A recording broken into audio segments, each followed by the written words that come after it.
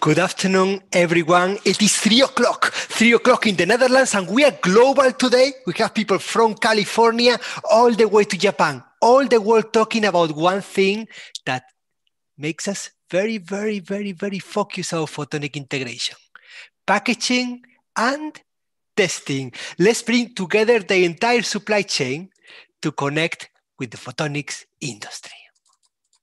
When it comes to packaging of photonic integrated circuits, making industry standards has to be the final long-term goal. But what about today? I believe that the short-term goal is that all of us need to be working together and not reinventing the wheel. So, in our epic online technology meeting on Monday, April 26, we should address where is the industry going for integrated photonics packaging. What are the thoughts around design rules for PIC packaging and standard ways of linking the packaging to the testing of the chips? We have invited companies who are working already on defining standard packaging rules, and we will discuss what part of the packaging needs to be standard for everyone.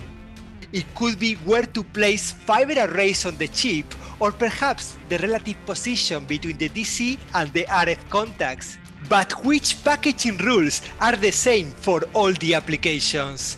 For example, a company that is packaging FNCW LiDAR like Scantinel has different packaging requirements to a company doing self-tuned ultra-fast transceivers like Effect Photonics or ultra-fast polymer-based modulators like Lightwave Logic. Those design rules can only be properly defined if we invite all actors to the table. Just to name a few, we will have in the Zoom room NVIDIA, Facebook, Molex, Sequoia, TE Connectivity, Broadcom, Cisco, or Intel. And there are issues to discuss and collaborations to start. For example, the recurrent discussion is around active or passive alignment, or both. I put my money on both. Do we need micro-optics assembled individually with pick-and-place technology on the top of photonic integrated circuits? Or do we foresee the direct processing of micro-optics as a new layer in wafer-level packaging? Here my money is on wafer-level packaging. At the European pilot line, PIXAPP, SUS Micro-Optics is providing micro-optics using nano-imprint lithography, and Vanguard Photonics is using two-photon polymerization for ultra-high-resolution 3D printed micro-optics. Indeed, wafer-level packaging is the promised land. We are following recommendations from EPIC members in the semiconductor industry, such as ST Microelectronics or AT&S. Remember, they had to make similar decisions 40 years ago. We want to move as many packaging processes as possible from die to wafer level. But what can we move? When and how and which kind of volumes justify such paradigm shift? Finally, for many new applications that photonics is addressing, you need your working demonstrator produced as quickly and inexpensively as possible. That may mean producing a non-optimized package that allows you to show the proof of principle. Are there such packaging solutions available today? And are they inexpensive enough to offer innovators a genuine test before invest opportunity? If you want to contribute to our deep dive discussion on the next step challenges for PIC packaging, sign up immediately to follow up with our experts in the Epic Zoom room on April 26th.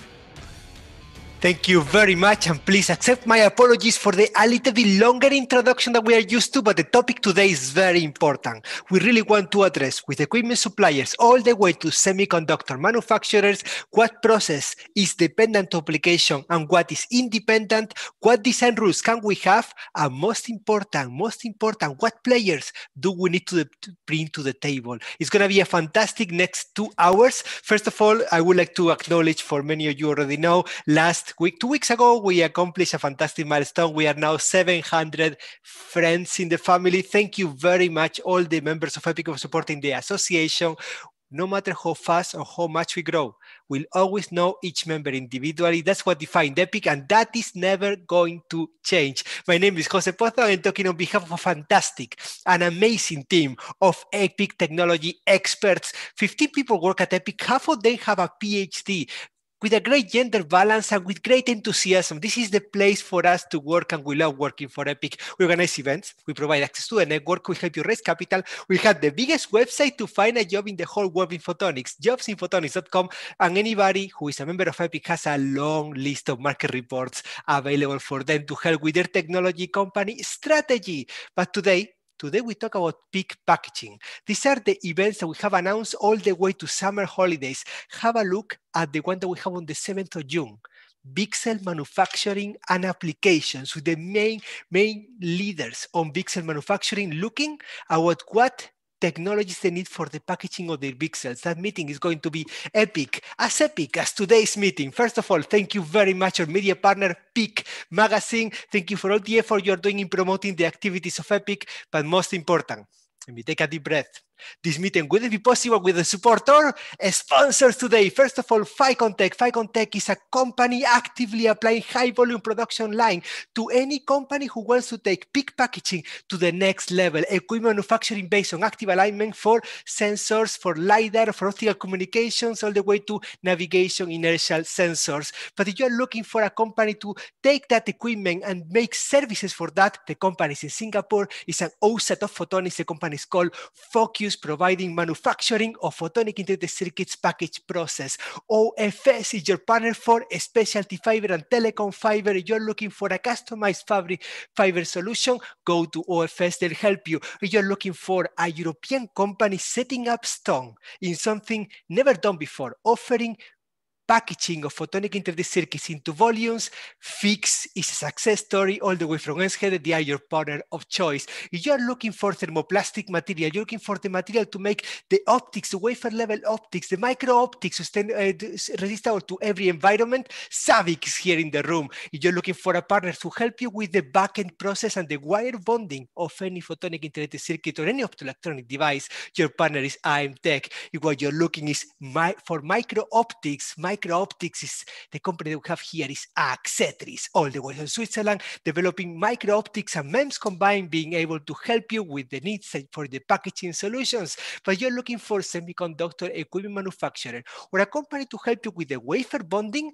They are in Florian and they are in Austria. The company is called EVG. And if you need further help on choosing, if you want to go for active and passive alignment, you want a non-stop shop to help you with the right equipment for your manufacturing process, you have to go to Würzburg. The company is Aifotec. Aifotec will help you defining the whole process and setting in your place the machine of your needs for the volume production of integrated photonics. And setting me in my place and helping me with everything is my good friend and better R&D manager, Dr. Ana Gonzalez. Congratulations on all the hard work you have put on this.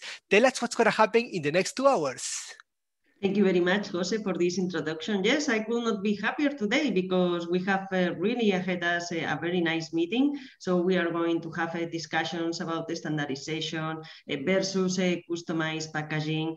Also, we are going to talk about how to reach out these large volumes, also about new materials, everything. And well, we are expecting a lot of discussion with all the companies presented today at the meeting, all the supply chain in photonic packaging and assemblies here today.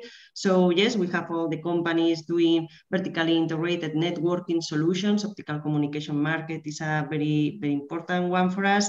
We have all the companies doing services for packaging and assembly, or the companies doing equipment, companies doing semiconductor manufacturing materials, everything. And well, last but not least, all the European initiatives that are in which we are participating. So then we have Photon Hub for these companies that are thinking about developing a product in photonics. We can help them financially and also with the expertise and with training. Also, we have a JPIX pilot line for these companies thinking about going to pilot production with indium phosphide chips. Yes, and also there is an open open call now. We can help them. Then we have PIXAPP for packaging and assembly of all these chips. And then we have Passion that is developing an entire structure for architecture for optical communications, in which we have pixels integrated with silicon photonics. And Medfab is for all these companies that want to develop a product for medical applications based on photonics. And that's it. Back to you, Jose. Anna has a huge passion for pilot production of photonics being done in Europe. She's doing a fantastic job on that. Congratulations, Anna, on working with the European Commission on this. This slide only corresponds to the companies who registered for the meeting today. So you're an EPIC member and you forgot to register for this meeting. That resulted in your logo not appearing on this slide. Don't let this happen again. Register for the online meetings that are interesting for you. Of course, they are free of charge. This meeting is also live streamed in YouTube. So hello, YouTubers of the world. Thank you very much for being with us today. Please use the chat to post all your questions. I will read them in the room. And if you have any question, if you have any chance of linking with the company, you want to get in touch with any of the participants today, throw me an email, jose.pozo@epic-asset.com, and I will be more than happy to make that introduction. And this is, of course, also valid for the people here with me in the Zoom room. Use the chat. We have a private chat. Use it to connect to each other. This meeting is about connecting. If after the meeting you didn't get a chance to speak to that person that you really wanted to, throw me an email, jose.pozo@epic-asset.com, and I would love to make that introduction. Let's get the meeting started. A meeting about packaging in EPIC could only start one way. Could start with the person who directs the PIXAPP pilot line and is bringing everyone working together on using the same design rules for the packaging. Thinking about packaging all the way from design perspective. Peter O'Brien, thank you very much for kicking off this fantastic meeting today. The floor and the attention of everyone goes to the beautiful city of Cork, goes to Tyndall National Institute, goes to the director of PIXAPP. The floor is yours. Jose, thank you very much. Can you hear me okay? Loud and clear. Yeah, perfect. Thanks very much, and Anna and everyone in EPIC for organizing this. So it's great to see some faces again. As Jose said, it's what's important I want to talk about today is not what we do in this, this packaging services in PIXAPP, because really we're not there to, we're there to support industry. But really what I want to talk about is the move towards standardization and looking at lower cost packaging. And how we're working both in Europe and globally to achieve that. So you've probably seen this before, the kind of packaging capabilities we originally developed in PIXAPP, and we're continuously adding to those. So a whole range of optical, electrical, thermal, mechanical, and they're working very well. And we're engaging with now, about 150 companies across the world, from multinationals to startups, SMEs, and a whole range of applications. And as Jose said, we have to be very careful that we're not, customizing, reinventing the wheel, and making sure that we really kind of like develop standards in that way. So I think this view graph really captures that. And essentially what you have on the left-hand side is what we call the Foundry PDK. So this is the process design kit. So typically that would include things like modulators and different types of waveguides and different functionality on the actual photonic chip.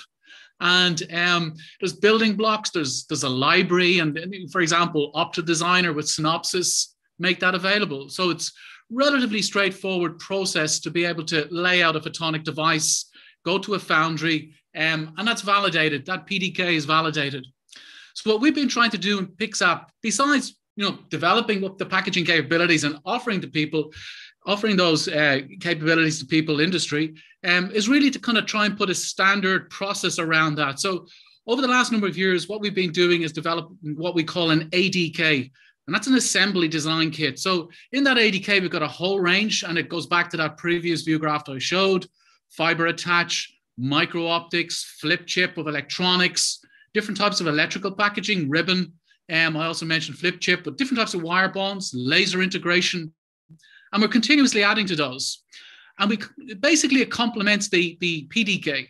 And when you bring those together, and again, we've been working with Synopsys because they're part of our pilot line, formalizing that into a standard offering. So again, it's a software-driven ADK, much like the PDK. So designers can pull from the library and build out their package. So ensure that the chip is laid out, that it can be packaged. And we don't want that just to be from a PIXAPP perspective. We want to make sure that the companies across Europe and across the world and other foundries like Aifotec, and I'll give you an example of how we're working with AIM, we take a similar approach. And that will enable people then for different applications to lay out the chip that it's suitable for packaging. So this is just one example. This is one of our demonstrators. We have a number of demonstrators to show how all this can be done. So this is basically the PDK. So you lay out your chip, but it's laid out in such a way the ADK interfaces with that. So as I say, this is a capability we've developed up in PIXAPP where we got the different types of electrical, ribbon, standard wire bonding, flip chip. These are drivers for the modulators on the silicon photonic chip. You can see this hybridly integrated laser, micro optics, and then the amplifier, the receiver. And again, this is a demonstrator to show how all of that works. And what's really important is that the chips are laid out for packaging. So we've worked with foundries in Europe. We have these what we call reference chips. So they're following these design rules. And basically, if you follow these design rules, this ADK that's in the Synopsys software, the chips can be packaged. And as I say, we want to ensure that it's not just PIXAPP. Other packaging providers, they can avail of this type of layout situation.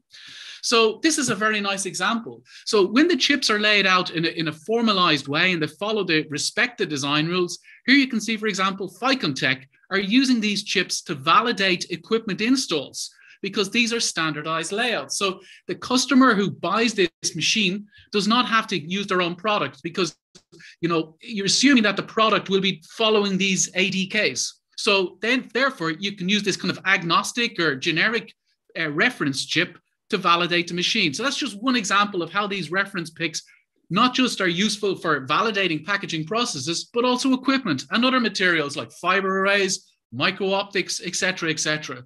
So this principle of this type of generic reference PIC has proved very, very interesting, and we're starting to work with other foundries around the world. So this is a very nice example. Over the last year, we've worked with Aifotec, the foundry in the US, Stefan Prebble, Tom Brown, and David Hermé in AIM.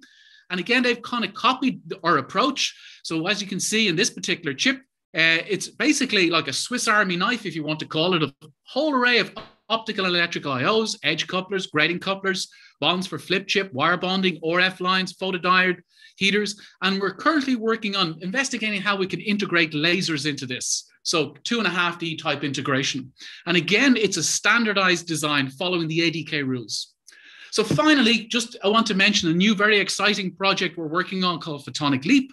And it's kind of following that kind of ADK approach. We're bringing in new technologies, and this is driven around surface mount and using micro optics. So we're developing processes for integrating micro lenses onto PICs, and again, taking that surface mount. So really reducing the cost of packaging by about an order of magnitude, if not more.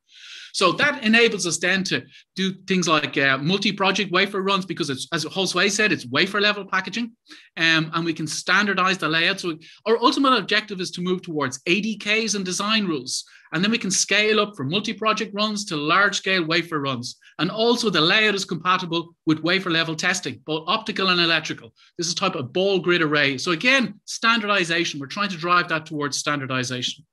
So I'll leave it at that and open it for questions. Thanks.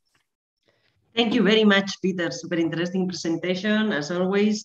Okay, so we have been hearing a lot about the standardization, right? And yes, PIXAPP has been working a lot in trying to standardize processes at all the levels of the supply chain. So it's not only about the packaging, right? It's also that we need to talk with the foundries, and we need to talk with other actors to make it possible. What would you say that are the, where should we put more effort here to get really all these supply chain working like only one and to go to these large volumes? Well, I think actually what we're beginning to find now is a lot of the foundries have different layout scenarios.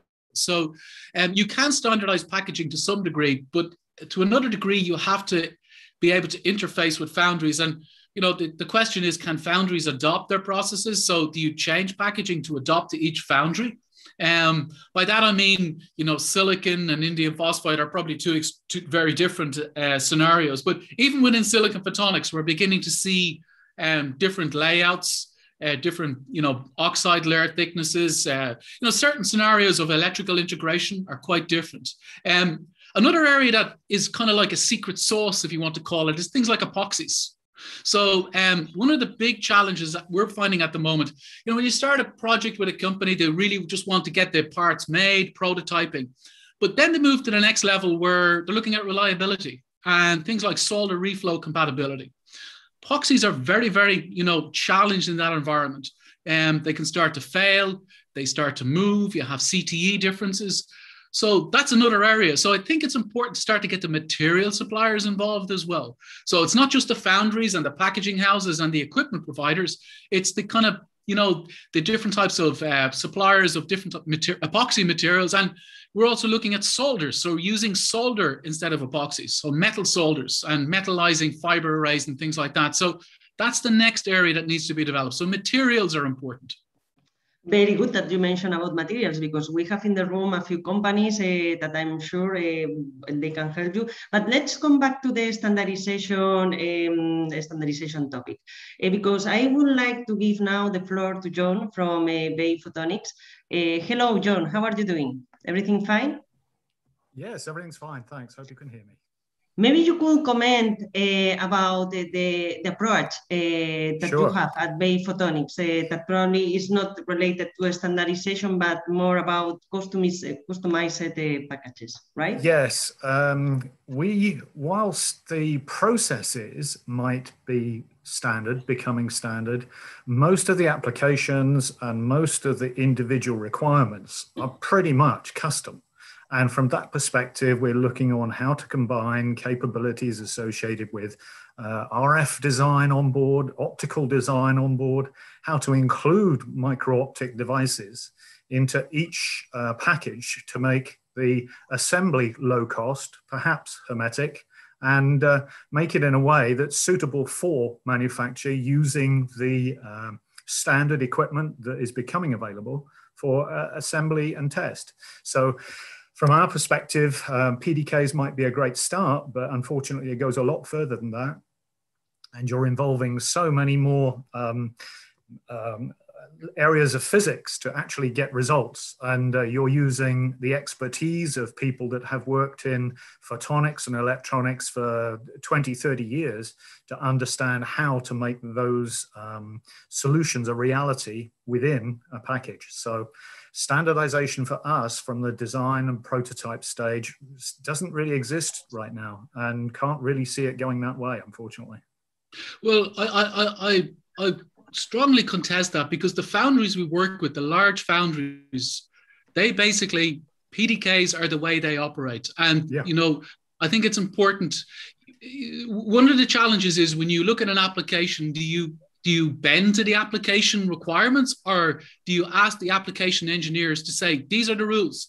In electronics, that's the way you do it. You say, this is the way it's designed. And really, photonics for too long really has been highly customized. And it's, so adopting to the way foundries work, for example, in silicon photonics, they are extremely rigid and they don't change. It's billions invested in those lines. So it's not possible to modify those. So having ADKs and PDKs essentially is the only way they can operate, and having it standardized. Modifying those processes are enormously expensive.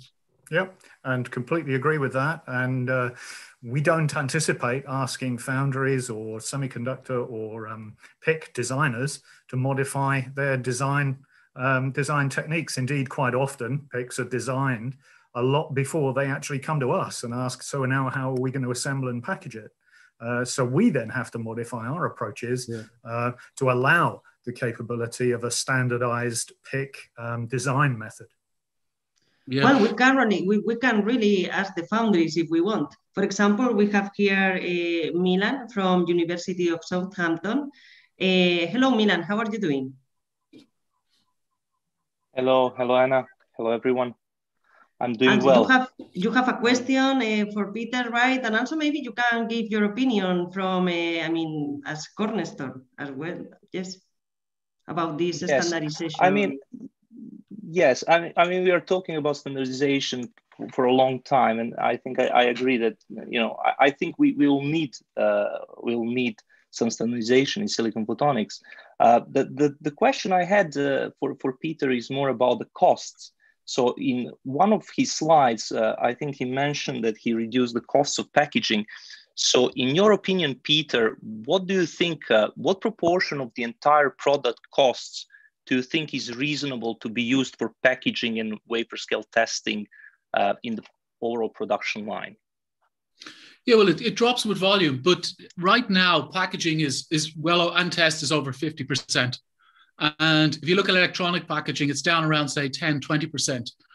I do believe that we need to move. I think MEMS packaging is somewhere where we can start to move towards. That's why things like surface mount type approaches are important. So we standardize the design format and moving down to maybe 30% of the cost. You have very expensive materials like fibers, very expensive, and they are to some degree customized. They're handmade almost. So that's a real challenge. So avoiding those, like for example, Global Foundries and IBM. I think Alexander will talk about their V-groove integrated on their PIC. Now, that's basically a PDK integrated from a packaging perspective. That really drops the packaging cost down. So using that type of approach, you're moving down to maybe the 30%, but at the moment it's well above 50, 60% for including test. And that really comes down to the lower volumes. And one thing I would say is that generally, years ago, we engaged with people who came to us with PICs designed. Majority of people, I would say by far the majority of people come to us before they design any PIC now. And we basically say, do this and do not do that.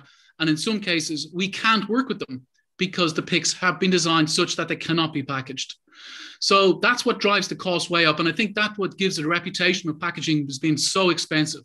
But if you follow those rules, and the PDK and the ADK is a great way of doing it because it's in the software. You don't have to read a book or a manual and try and interpret that.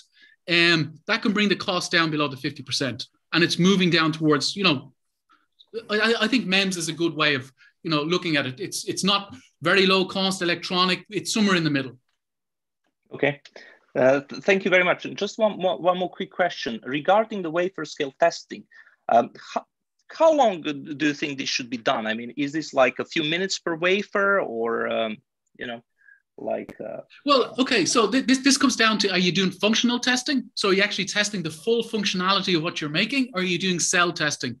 So, and there are lessons we can learn from the electronics world. So are we looking at a portion of the chip? Are we checking, waveguide coupling? Or are we just looking at a modulator, a test structure? Are we looking at the full part? But, ultimately it's going to come down to ease of access. So probing. So for example, our surface mount wafer level type structure that the photonic leap has, it's got a ball grid array at the bottom so you can probe electrically, and then the optical axis is from the top. So you can easily move across. And that's, you kind of got to work from, from the what you want to make ultimately and work back and say, how can we make a package that achieves that? So something like a surface mount ball grid array will enable that. So we're looking at, seconds really from a test. I would say that kind of scenario. Thank you so much. Okay, thank you very much for this discussion. Now I would like to give the floor to another company that is providing also packaging services. So Sander from CITC, do you think it's a good moment now to explain what are the services that you are providing? Yes, yeah. Perfect. So I just forwarded the slide, but I would say that we are not really a packaging company. We are more a company where we develop technologies to integrate chips into packages. Maybe if you want to share the slide by yourself. I thought I would have forwarded, but I can share it, of course. Yes, the green button down. Yeah, but then I have to open it. Give me a minute.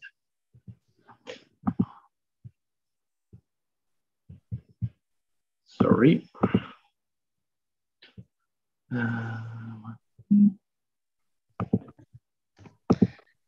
Don't worry. Yeah, here it is.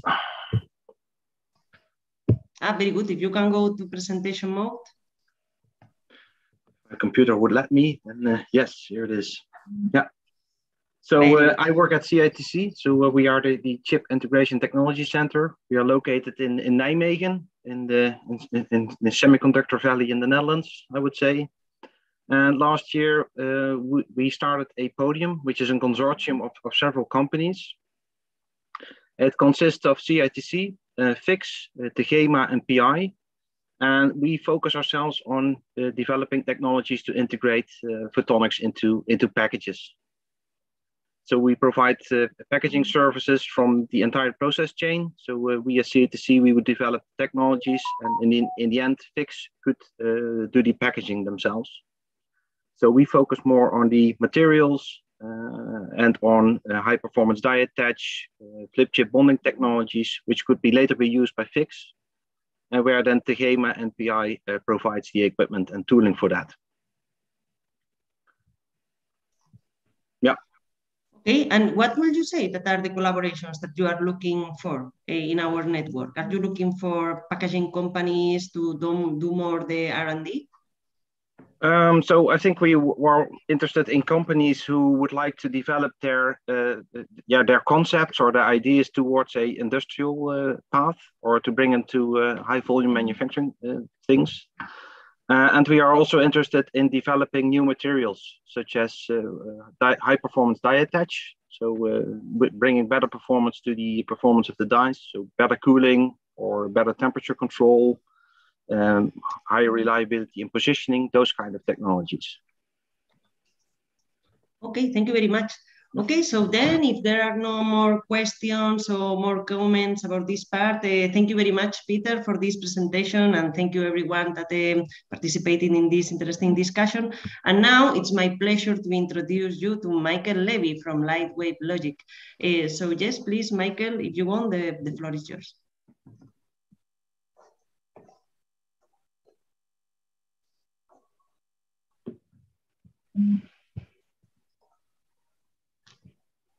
Okay, Michael, we can see your slides. I don't know if you are mute. No, so everything fine. And now there is something happens because we cannot hear you, Michael.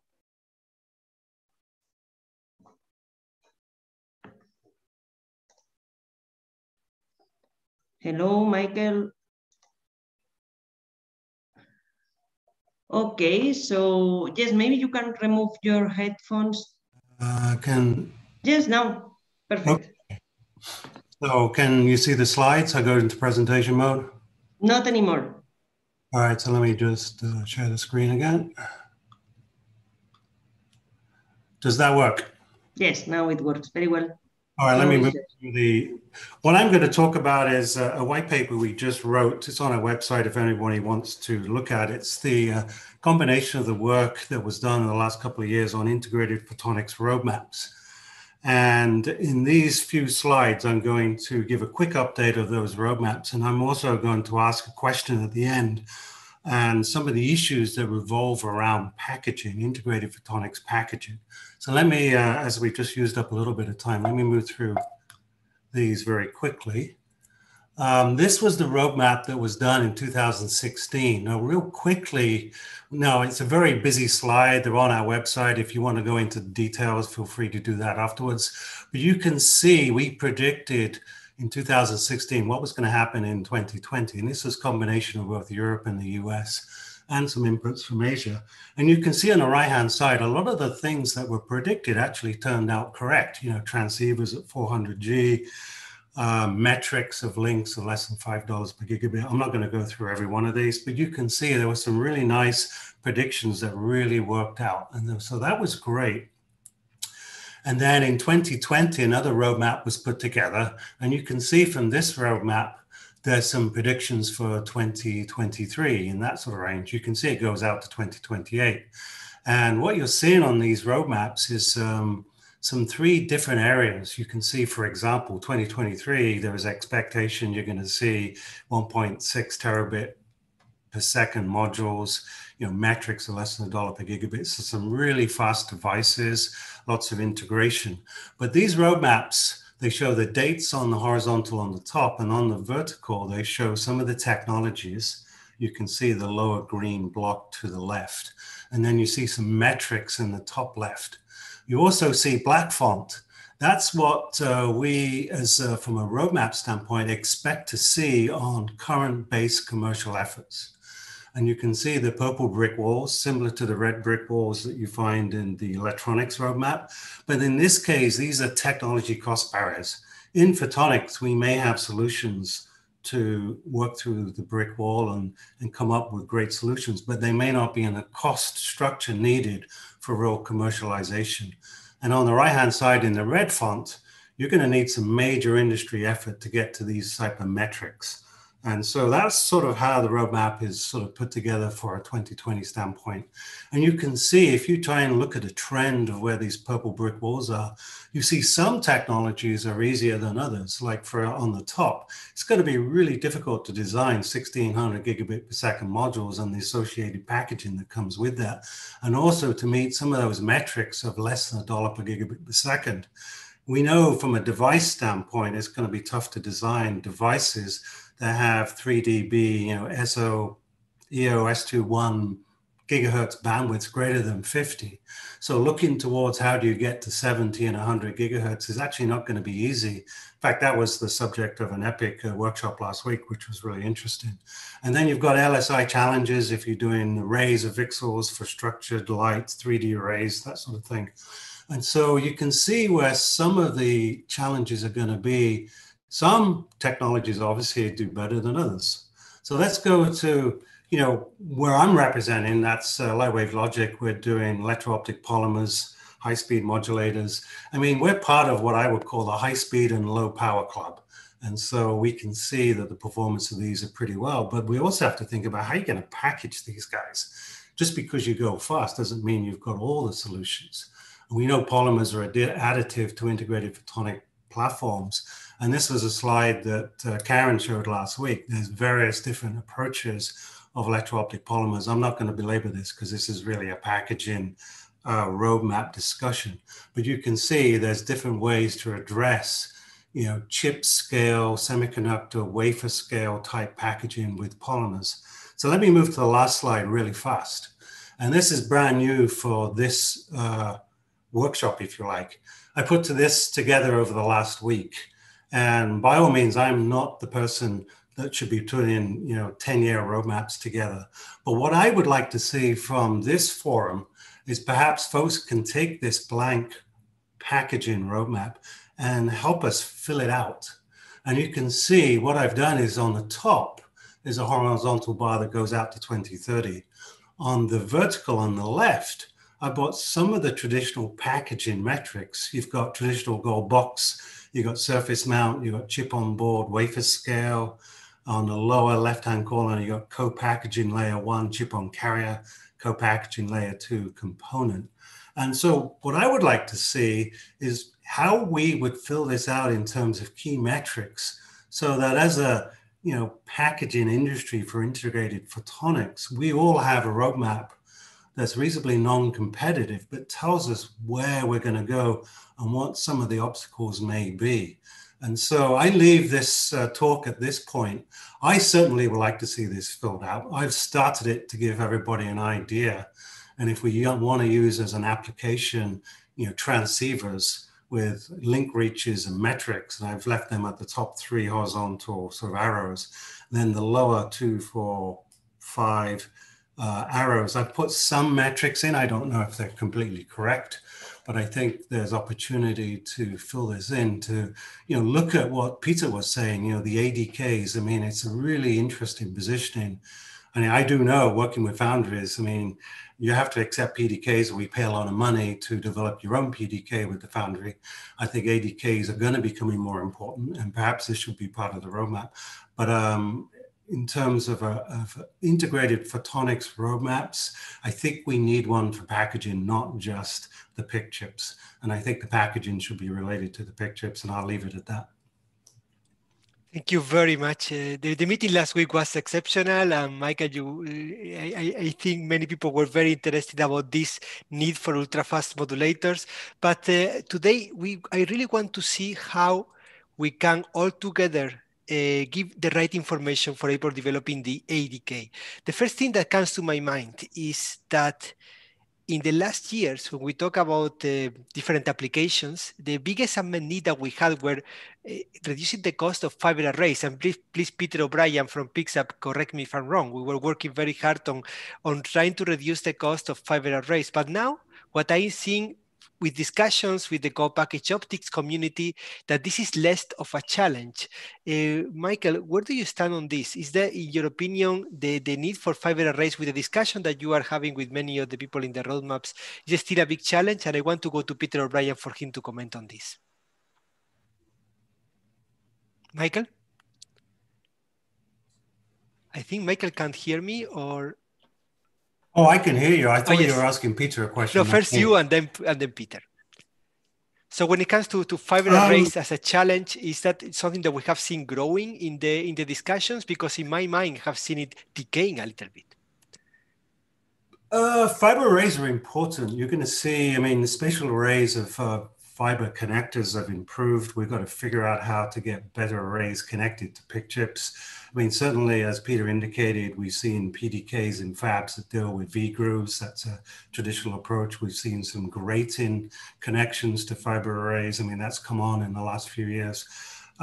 This is not going away, Jose. It's not going to be just a single fiber and WDM, the wavelengths in a single fiber. We're going to have to figure out to do single arrays of fibers and even two-dimensional arrays of fibers. So that means the packaging has to be more complex. That means that the foundries and the packaging centers have to think through some level of standardization. I'm not saying it should be completely standardized, but this is tricky. I mean, we all know with fiber arrays, you know, with the MT connectors, the MPO connectors, it wasn't easy to develop 20 years ago. When you start looking at two-dimensional solutions, it gets quite complex quickly. And at this point, I'll let Peter join in because Peter's doing this on the front line here. Excellent, Peter. Tell us, how is that a decaying demand, a growing demand? Are there solutions already to decrease the cost of fiber array assembly? Well, yeah. So in a lot of datacoms, you see standard numbers of channels. So you might have, 4 or 8 or something like that. But there's also another challenge that's coming up, where we see many other optical channels required. So there's a term you may have heard, or you will hear more about. It's called the shoreline density. So essentially, the number of optical channels you can get off the edge of a PIC. And this is a real problem because if you think about it, you're limited by 127 pitch. So that's one thing. So the physical constraints on the number of channels you can squeeze out of an optical fiber array, that's just a design perspective. But the other thing is fiber arrays are intricate, to make. And, so as you go to higher numbers of channels, that's a problem. So one of the ways you can get around that is, you mentioned the V-grooves on the silicon photonics. But for example, another approach, and we're looking at this, is putting micro lenses down on the PIC. So you expand the mode, and then you can have a connector with a molded micro lens. And that's basically like a ribbon fiber will slot into that. So you kind of got a V-groove on the connector side with molded optics. And you don't have this glass block with V-grooves that you polish, all these kind of things. So one approach to avoid the use of fiber arrays is to put micro lenses, and then you can make a pluggable connector. And we actually have a program around that, an international program around the standardization. We have, Molex and many other companies, and we're working together on that.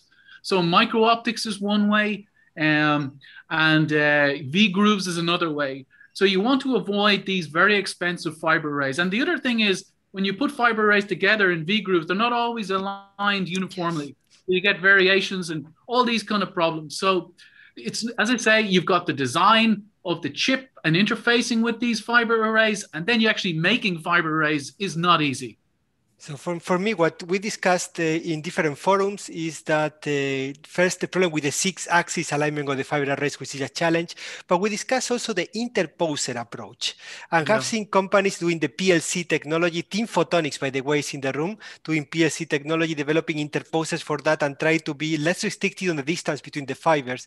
How do you stand on this, Peter? And Adrien Billat from Teem is in the room, so I would like him to comment on that. But first, you, Peter, how do you stand on this interposer? Is that something that, in your opinion, is going to catch on in the market?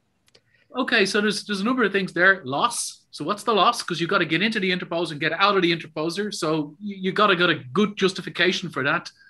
Cost and just the actual process. So you've got an extra step. So it has to be justified in terms of process, cost, and performance. So if you can tick all those boxes, definitely. Adrien, how many boxes can you tick? Hi, well, thanks, Jose, for asking. That's a very good question. Well, we hope to tick all of them in specific cases. So we are well aware of, what Peter described in terms of footprint, loss, and other things like this. And what we've reckoned so far is that interposers are like most useful for specific cases, especially with many IOs. That's a case in point. And we hope that with this new technology that we call evanescent coupling, we can tick most of the boxes, I don't know if I can show a slide or two. Always. This is your one slide and ultra fast photonics way. Okay, great. So I'm doing my best to put it on. So okay, so this is pretty much the slides. Hope you can see it. Yes. So edge and top. Well, you know them. That's edge couplers, gradient couplers. Well, the first one is evanescent, and that's where we hope to tick the boxes. So here the idea is to go like in an evanescent way, like to couple the interposer mode directly to the silicon photonics layer or any other layer of high index contrast and through the top. So it requires some extra steps like etching the back end of line, the cladding. But that way you can have like be compatible with passive alignment, with visual alignment machines, like just with the camera through the interposer. And optically, you can transmit both polarizations and over a broad spectral band, like be compatible with a WDM, for instance. I don't want to talk yet about the active and passive alignment. I want to talk later, but the question here is loss, 1.5 dB. Is that suitable, Peter O'Brien? Is that something that you think is on the line? What is, in your opinion, the loss ideally from chip to fiber? That's pretty acceptable, actually. dB loss is pretty good. It's very good, actually. The question is, will a foundry open up its photonic layer to you? So will a CMOS foundry say, yeah, that's good, we'll open up our waveguides, and are the waveguides compatible with that design? And those discussions need to be had. So many foundries would not do that. They're reluctant to open up they might be buried very deep. That's one of the challenges we face. So is this evanescent coupling, is it compatible? If you go to a custom foundry, they might do that for you. That might be using E-beam or something. But will a large-scale foundry make that process compatible? And then, our experience with some of glasses, the distance and if you have any contamination, it's very sensitive to that. So 1 dB is good, 1.5 dB, what's it over large volumes? And will a foundry open up its photonic layer for you? You know what? I do believe that we do have more power than what we feel, and it is the OSATs, the companies doing the outsourced semiconductor assembly and test, that need to go on the foundry and saying, our customers demand this, so you need to adapt your process for that. On that, but they may not be able to do it, Josue. They might be fixed. Like if you see some foundries now, they're making their silicon photonics on the backbone of an RF line, for example, and it's not easy to change it. So, rather than having a custom photonic line, they actually have a kind of a quasi-photonic electronics RF line, and it's very rigid. So, Michael, what do you think? Yeah. So when I've worked with foundries for PIC chips, silicon photonics in general, foundries will have their PDKs. If you ask for something a little bit custom, maybe you want to change a process, change a metal, change a little technique, it actually costs quite a bit of money because the foundry has to go develop your particular process. And so the lowest cost and easiest way to work with foundries is to work with that PDK. If you've got a silicon photonics that's slightly custom, it's going to cost a lot of money to change, ask the foundry to do those things. And I think it'd be the same if you're on the packaging side. If a foundry has PDKs for V grooves and you want to do something slightly different, it's going to cost money to do that. And so the question is what's the most efficient way from a packaging standpoint? We can work with foundries that do want to keep fairly rigid. Some of the smaller players are a little bit more flexible, especially if you do silicon photonics or MEMS type players. They're a lot more flexible, but still, we have to really be careful about this as we move forward. One more thing I want to add to the table. I'm a technology guy, so Anna is more worried about cost, me less. Peter has a very interesting computer, Peter Harsma from CITC in the Netherlands, a company developing technologies for packaging solutions. Peter, what's on your mind? Because I think it's a very important point. Yeah, just a quick question, I guess, to Peter O'Brien, that will be. You mentioned the shoreline density. You also mentioned the difficulty in making fiber arrays. Do you see a perspective for multi-core fibers to get the optical connection to the chip? Well, yeah. So multi-core fibers, if the pitch is very accurately defined to a point, because they're surface, so you can't have a 2D array of waveguides. Well, it'd be very challenging to have a 2D wave at the edge, and foundries are tending to move a lot to edge coupling. But they're for grating couplers and that type of approach, multi-core would be a potential route to overcome that. So yes, but not for edge coupling. Okay, thanks. Yeah. We actually have one of I think the market leader in multi-core fibers today for Datacom. It's OFS is in the room. John Earnhardt, are you with us, John? I am. Good afternoon. John, answering Anna's approach about cost reduction, is multi-core fibers for you a potential solution for what we're addressing here, multi-channel coupling from fiber bundle to chip? It's something we're very active in, still in early stages in terms of product acceptance. In other non-telecom markets, we're very active in multi-core. It involves some similar technology in terms of manufacture. One of the issues is still how do you get in and out of the multi-core and the cost associated with that through fan-ins, fan-outs. Possibly there's a micro-optic solution. In my opinion, this is a beautiful, beautiful R&D project, but I am not sure about the cost approach on that. But Peter, have you done already something on this? Is there any activities going on trying to go from multi-core fiber from waveguide arrays? I've seen something from Vanguard Photonics. Are you doing something on that? Peter? Yeah. No, not multi-core fiber. No, no, we're not. We're really kind of focusing strongly now in micro-optics. So taking the beam off, expanding it, and relaxed alignment tolerances to a pluggable type connector. So there's a lot of issues people are finding with bonding of fibers, especially with, I mentioned epoxies. Reflow, they move. It's a very large kind of rigid component. We're not is the answer. Not really, no. Back to another point, back to Michael. You are developing right now Lightwave Logic, some of the fastest modulators that we have in photonic integrated circuits with polymer technology. Packaging a modulator is a challenge, especially when you're going to the 70 gigahertz plus modulation speed. Is there, in your opinion, today a room for a test package? So a test package that is not optimal, but it could be taken to your customers for doing the test before invest approach. Yeah, absolutely. I mean, test packages is a normal sort of approach. Traditional high-speed opto devices like modulators were in gold box packages, and they have been for the last 20 years. And, gold box can be sort of adapted into a test vehicle so people can see that. But really, as we talk about integrated photonics, you're not really going to be talking about gold boxes anymore. Yeah. But the test package vehicles are obviously very important. And you have to look towards, wafer scale, semiconductor scale type packaging that go with integrated photonics. And that is the direction.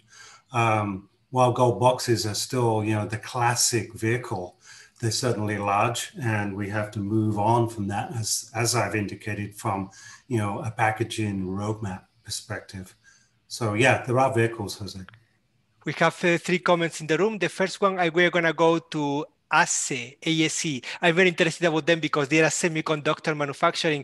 Brad from ASE, what's on your mind? Bradford? ASE? Yes, Brad Factor. Good afternoon, everybody. I very much appreciate hearing all the talks. I have a few comments. One is that, well, first of all, can you hear me okay, Jose? Yes, loud and clear. Yes.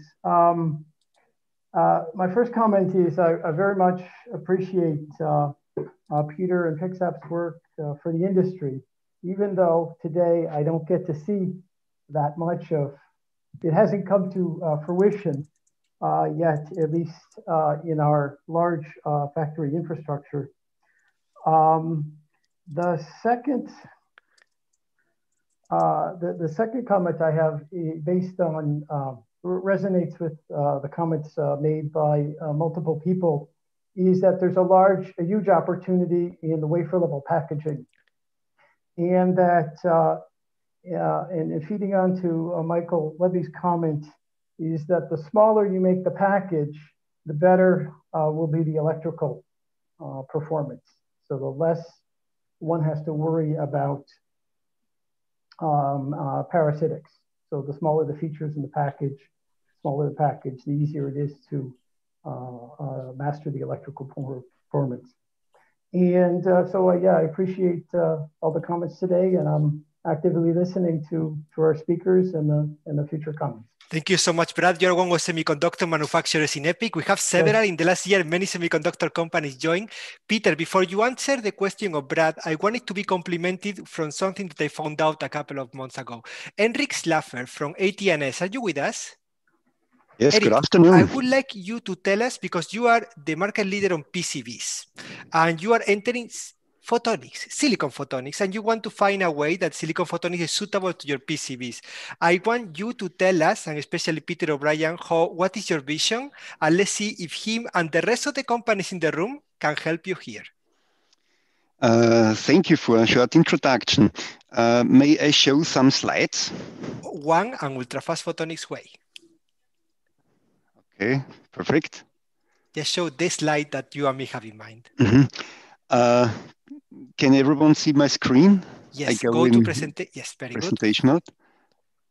Okay, this is just a short introduction about our optical PCB approach. Yeah, how we would like to integrate photonics in a stack-up of a PCB. So, you know, AT&S is a PCB maker, as Jose already explained, and we're also dealing that we integrate at the moment electrical components, active components, and passive components. I want to activate my mouse. On the right-hand side, this is more or less a cross-section through the layer stack-up of a PCB, and this dark area here is an integrated active or passive components. You see, we can interconnect it with galvanic copper, yeah, from one side, from both sides, depends on the design, yeah. More thousands of components can be integrated in a very small area, yeah, that we also can reduce more or less the signal traces, yeah, the path between the signals.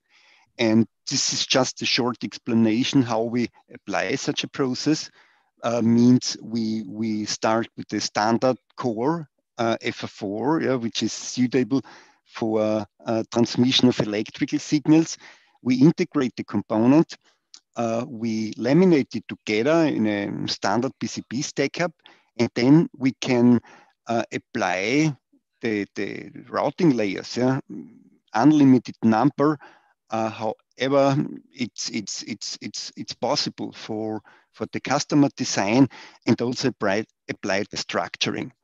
And now we see, yeah, with this coming higher data transfer speed, yeah, that on one hand side with the existing dielectric material with copper and so on, we are coming more and more to the physical limits.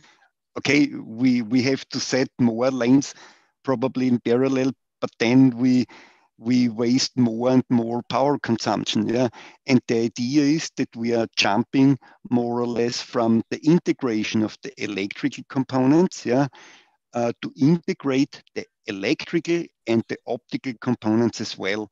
It means it's a kind of all-in-one package, but we are talking about panel level format, not just wafer level format. So it means this might be a very big impact in terms of costs, yeah, to integrate electrical and optical components as well, to increase the data transmission speed, the bandwidth, and by a higher level of integration, that we can reduce the energy consumption as well. And this is more or less a higher level sketch. Yeah, we have more or less a substrate or a PCB. It depends just on the structure. Yeah, we can go down to 5-micron line in space, for instance, as a carrier, and that we integrate, yeah, more or less a electro-optical circuit board, which we are actually it's under development together with Fraunhofer EZM. Yeah, it means to integrate a glass module, yeah, which optical components, and that we interconnect it also to the periphery, yeah, to electrical components. That's in few words the concept, yeah, what we are aiming for. You cheated on the amount of slides. You didn't cheat on the length of the message. I was very clear. Okay, Peter, don't answer yet because the question is not yet fully formulated. There's one more company that I need to bring to the mix, and that company is developing thermoplastic materials, and you will understand why. We have somebody from sabic in the room, Florian Young, correct? That's correct. Florian is developing the thermoplastic material. I want to put together with the semiconductor manufacturers, we're going to build something fantastic together, sabic. What's your story, Florian? Can you hear me loud and clear?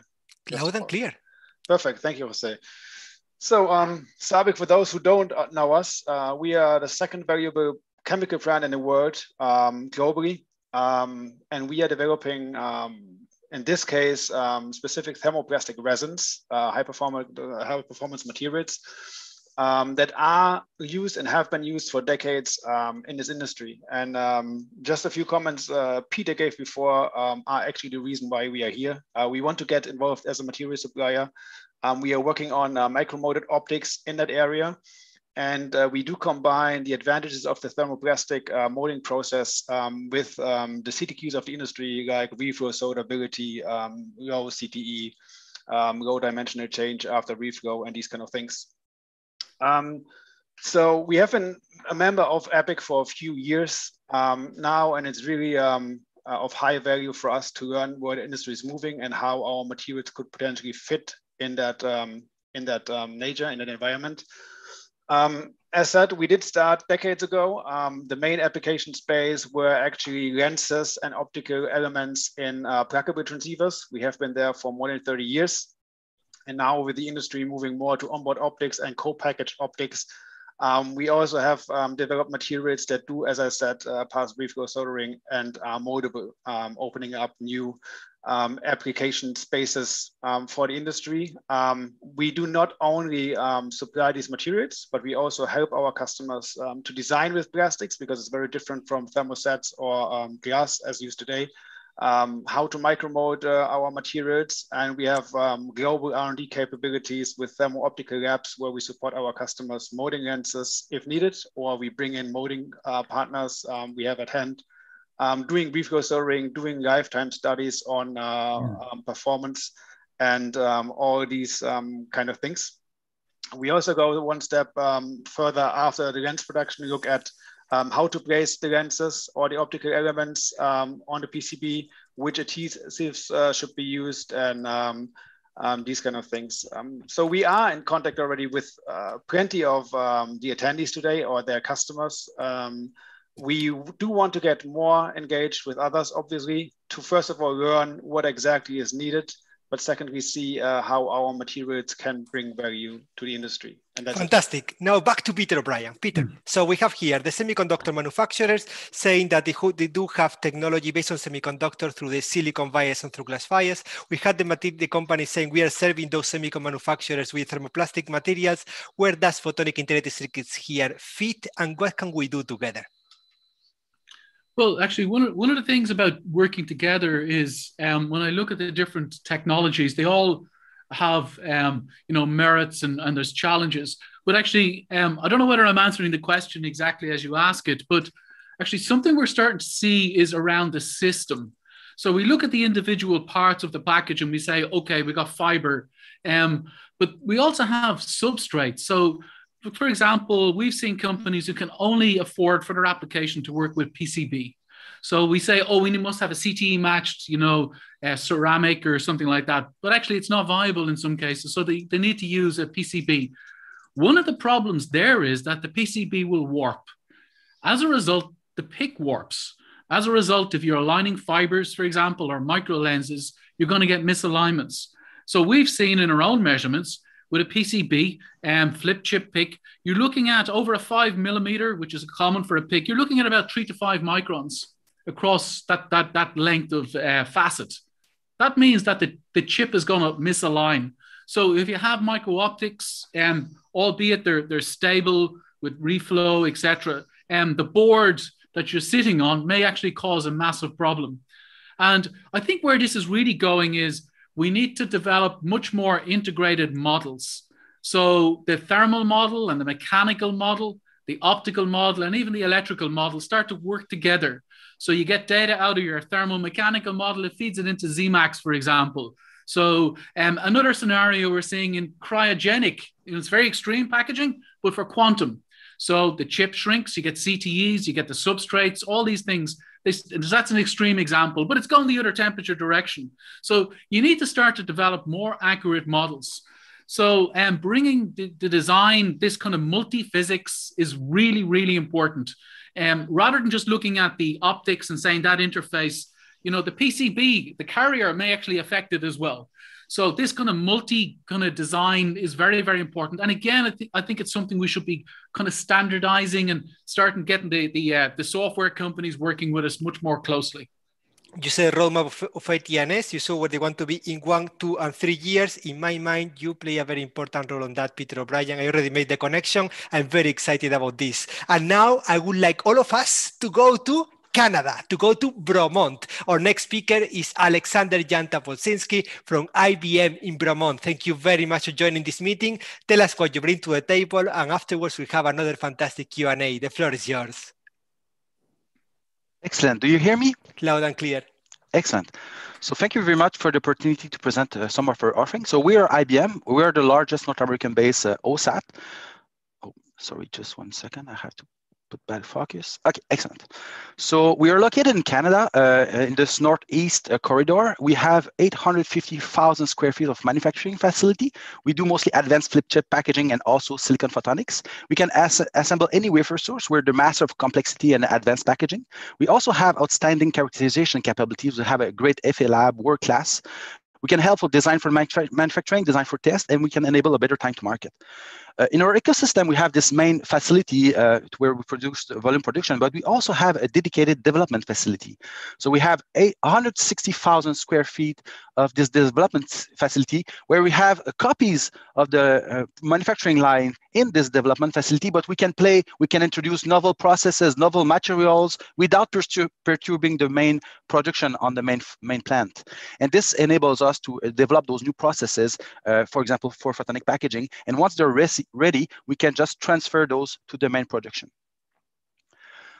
What is our offering? Of course, IBM, Cron and Jol, those big mainframe, those big technological programs for IBM is 1/3 of our business. 2/3 of our business is about datacom, satcom, telecom. You have here an example. We are in this RF and 5G sector. We do those phase array antenna modules. We do. Oh, sorry, I forgot to start my video. We do those phase area, those data controllers, those antenna. We do provide those big switches for those telecom, those high performance computers, a component for the datacom infrastructure. And we see more and more about those system and package. When you have a lot of heterogeneous integration inside the same device, so we can see like a small PCB board, when many functions are included, for example, RF and optical together in this system and package, and we see more and more about those traction in those encryption card and RF over fibers, for example. And of course, we do support custom design for our customers. Next slide.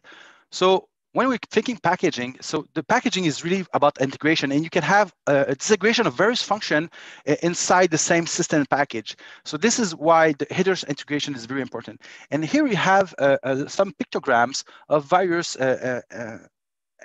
aspect to consider in your packaging. And basically we have a department for all of these. For example, for simulation, for optical performance and mold coupler design, for measure and test, for electrical performance, thermal management. We are expert in those high power, high thermal envelope MCM package. We can do substrate design. We do, of course, high reliability. We're specialized in those high grade electronics and photonics, chip package integration, cost and yield. We have this amazing predictive manufacturing and modeling capacity that rely on huge data sets. So we're really able to virtualize our qualification and be able to assess correctly the stress in the package and correctly understand what's happening. So the packaging is the critical for the success, and we have to have this co-design packaging in mind when we try to have this PIC chip with electrical chip interfacing an ASIC. And here you have a little example of a switch example. Here we have some example of products that we do assemble. So of course we do those large flip chip MCM where over 20,000 C4 electrical connection of this die are made to the substrate. So this is an IBM server. We of course have those multi-chip module or MCM or heterogeneous system and package where very high complexity is made. Of course we do custom design. We also have this coreless where you can remove the thin core and you have better electrical properties. Of course we do all chip scale package 2.1, 2.3D when you have those extremely high density laminate on the substrate. We have also those interposer, the 2.5 and 3D interposer like, and also we have photonics. And today I will discuss about a bit more about our photonics offering.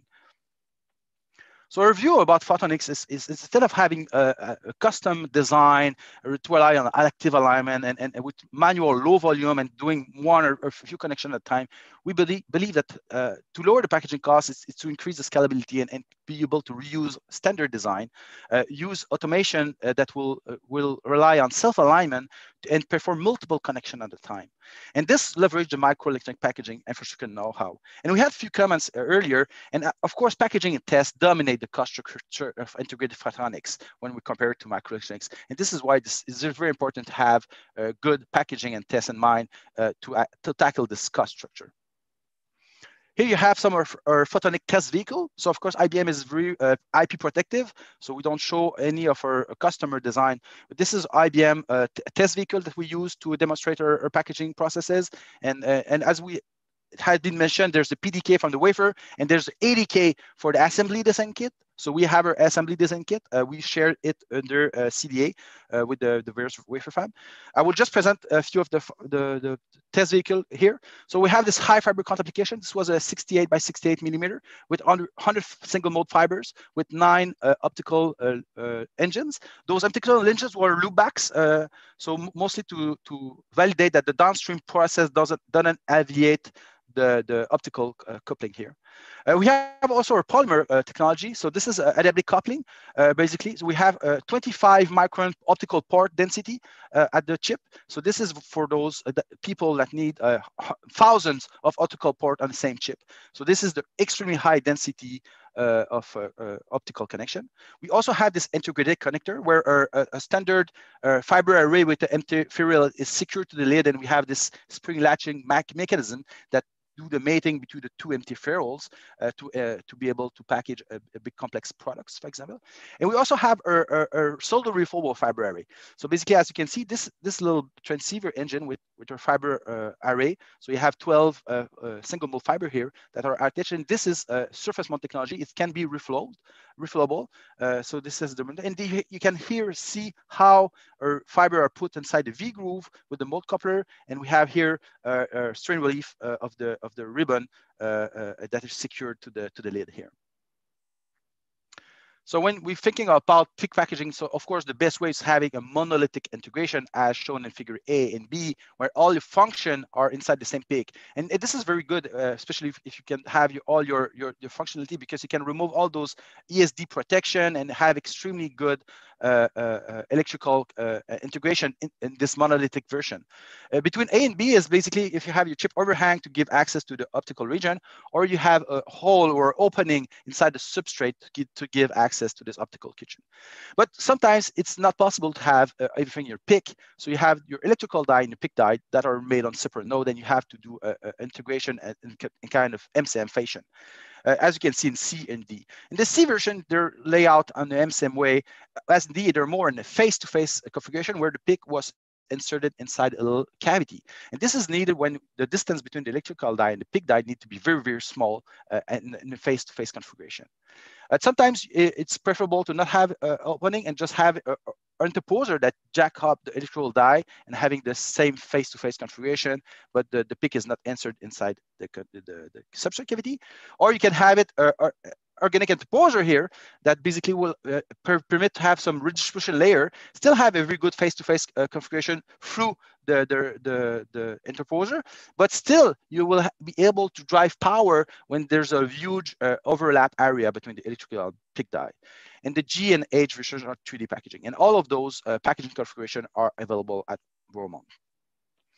So I will start first with our polymer adiabatic coupling. So those are some optical results. This has been presented in December. So those are the news results had been published in December at ECOC. So this is our new coupler for the O-band that has been put at IMF. So IMF in Singapore. So this is the wafer fab where our polymer PIC are coming. And as you can see here, they have the spectrum. So the O-band spectrum with the 4 CWDM4 lambda, so the 4 lambdas where you can encode information for the O-band. And as you can see, we are all between 1 and 1.5 dB for the full spectrum. And this is the insertion loss per facet, but it includes everything. So the single mode fiber to the polymer coupling, so at this end. So this is a standard empty ferrule. It's custom made for the polymer, and it's made to a standard empty. So the fiber of the empty to the polymer coupling insertion loss is considered. The polymer propagation loss, because polymer has a bigger propagation loss, and also the polymer to PIC coupling. And everything is included in this insertion loss. So it's really from one end to the end. And this is amazing results. And this is by doing adiabatic coupling. So it's basically self-alignment, pushing the ribbon inside some guiding structures and having the waveguide of the polymer aligned to the nanowire nonlinear inverted taper of the PIC. And here you have our test vehicle when the polymer is here highlighted and in blue, and the PIC to power region is in red. We also have some repeatability. So we did 48 samples, and here you have our repeatability measurements for the T and TM. So again, self-alignment, automatic process for the power polymer to PIC interfaces, and also the polymer to the ferrule. But we use active alignment at this phase to remove the empty to empty loss. It's less than half a dB, but we want to remove this half dB to just have the pure connection from the polymer to the PIC. And as you can see, we have amazing very good distribution. We are all between 1 and 1.5, our lowest measurement 1.8. So this is very, very good reason. And we're using polymer. So this is a component material for CPI risk and can go to extremely dense pitch. And it's can be as it's using a high throughput pick and place tool for assembly. Then I will show our V-groove coupler that Peter has mentioned previously. So basically the main idea here is having a fiber array that you can place down inside some V-groove structure. And at the end of the V-groove structure, you have a mold coupler. Our mold coupler is a suspended membrane where metamaterial is patterned. And this metamaterial mode converter is designed for the engineering, mode engineering for max tolerances. Because if you look at all the tolerances, for example, the V-groove width, the fiber diameter, the fiber core concentricity, and you put all those variation in this top right image, you can see this Monte Carlo distribution off, and you can see that at the end, your core to the mold coupler structure alignment will be within 1 micron when you consider all the self-alignment process. And we have designed our mold coupler to have this 1 micron acceptance to be rely on self-alignment to correctly couple the light in. As you can see, there's two portions. So there's one for the structural adhesive that will be a mechanical and stable process. It's solder reflowable, so it will hold the fiber in place and keep them aligned. And it's extremely chosen for manufacturing purpose. So it's a quick UV tack, 5 seconds, and then the complete cure is done in the batch process tool without impacting the throughput of the high pick and place tool. And we have an optical adhesive that where the malt copper is used, and this one is choose for the optical performance and to reduce also all the stress in the package. Here we have our coupling. So you can see we're sub dB coupling. We have 0.7 dB for the TE, 1.4 for the TM. We have a little bit more sensibility, but we coupled both position. And it's also compatible with a pick and place tool as the fiber just fall down inside the array. It's reflowable. And one other thing that I had to mention, we do have those array with pre-clock PM fibers, so we can have PM fibers in the side of our array and basically make our PM fiber fall down the V groove and align them as the same way as a regular single mode fiber. So we can extremely efficiently include our PM fibers in our array for packaging. And here in the middle graph, you also have our back reflection. As you can see, we're all better than 31 dB, and this is very important, especially when you have your lasers and other aspects. So you have here the reflection of all the features from input fiber and from the multi-coupler structures. And as you can see, we're back reflection loss is very, very good. Of course, we do a flip chip photonics. So Global Foundry can put receiver pad, we can bump them, and here is our test vehicle for flip chip photonics. So this was a 200 micron pitch interconnect. You have our opening for the V groove area where the fiber fell. You can see here without the protective cover, just to show how the V groove area. And here you have repeatability. So this is our insertion loss, the total insertion loss. So it does include the empty loss of the connector at the end of this fiber array. And as you can see, our average is 1.6 dB. This was done with a self-alignment automated process for over 168 samples. As you can see, we're all over 3 dB. This is very good. It was using a formic acid flip chip bonding because you need a fluxless solution to require in maintaining the facet cleanliness and groove cleanness to have the fiber that will correctly sit down inside the V groove.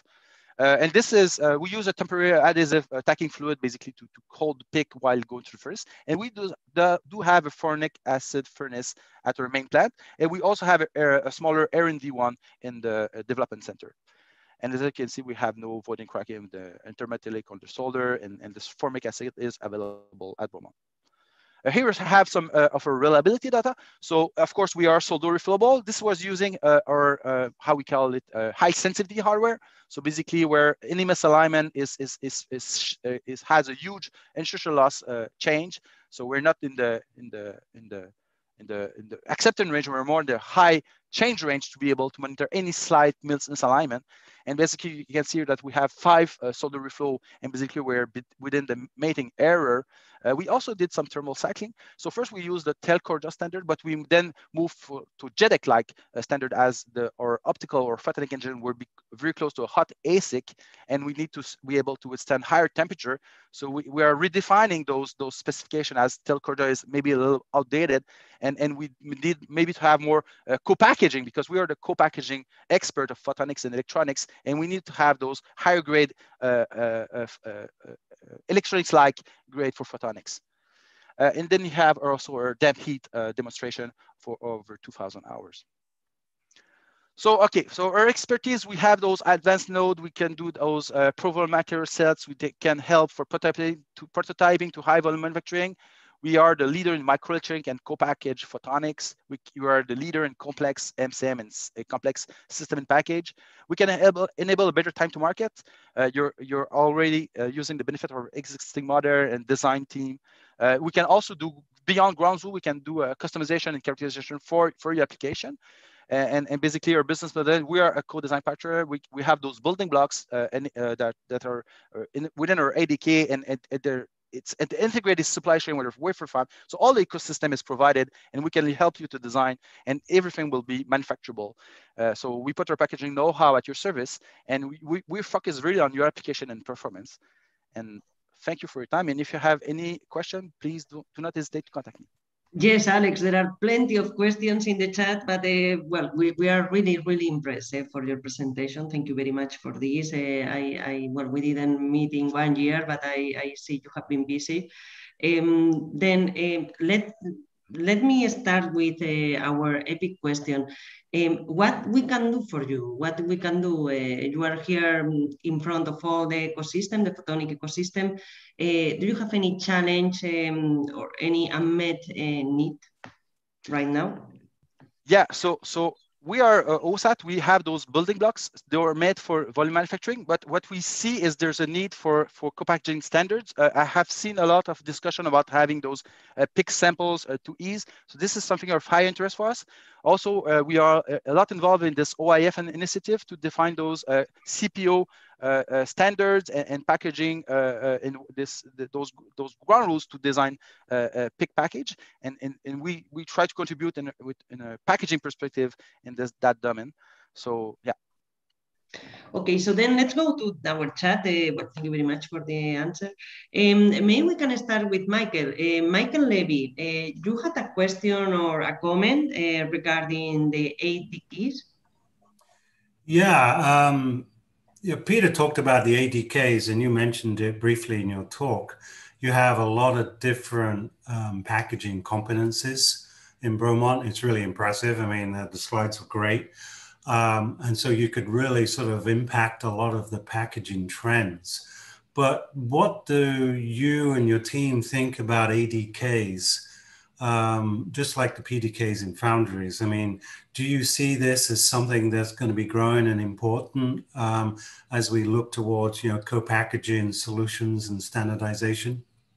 Absolutely, you're totally right. ADK are very essential, and currently our strategies is more what we have demonstrated, and also there's this concept of having a reliable process. So we're developing those packaging ground rules, and when you look at our ADK, it's awful, because when you look at the space that fibers need on the V-groove on the chip, it's huge. It's huge, huge, huge. So you need to have those bleed out clearance. You need to have those features to package the chips, and they're taking a lot of space. So this is very important, and we do have our ADK, and we have this process, and we have a reliability demonstration. We also have those extremely aging demonstration. We do have those laser aging, as Peter has mentioned, all with adhesive. Those plasticity or creeping are very detrimental. So we had to validate that and say we have proven that our fiber attach can withstand centuries of alignment. It's solder reflowable. There were a lot of work in having those secret sauce and material selection, and this was a huge effort to have those, and they are now ready in the ADK. No, thank you, great answer.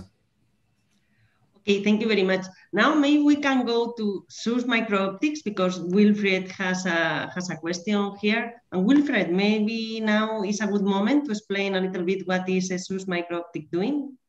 Well, yes, thank you, Anna. Well, I was more wondering about the thermal management, and so first of all, again, great slides, very impressive, especially the passive alignment. I'm worried a little bit about this, but I'm more thinking about when you integrate the light sources, you have to do more thermal management. So I saw a lot of copper and copper cores in the devices that you showed, and I'm wondering how this is going to be in the future. Are you integrating the light sources as well, because the lasers directly and the photodiodes, or is it more all just passive optical components? And I don't know, you wanted me to show some slides, so should I do that now, or should I do that if you have one? Yes, if you have one slide to explain a little bit the okay, then I do that technology that the SUS is doing. So share this one slide.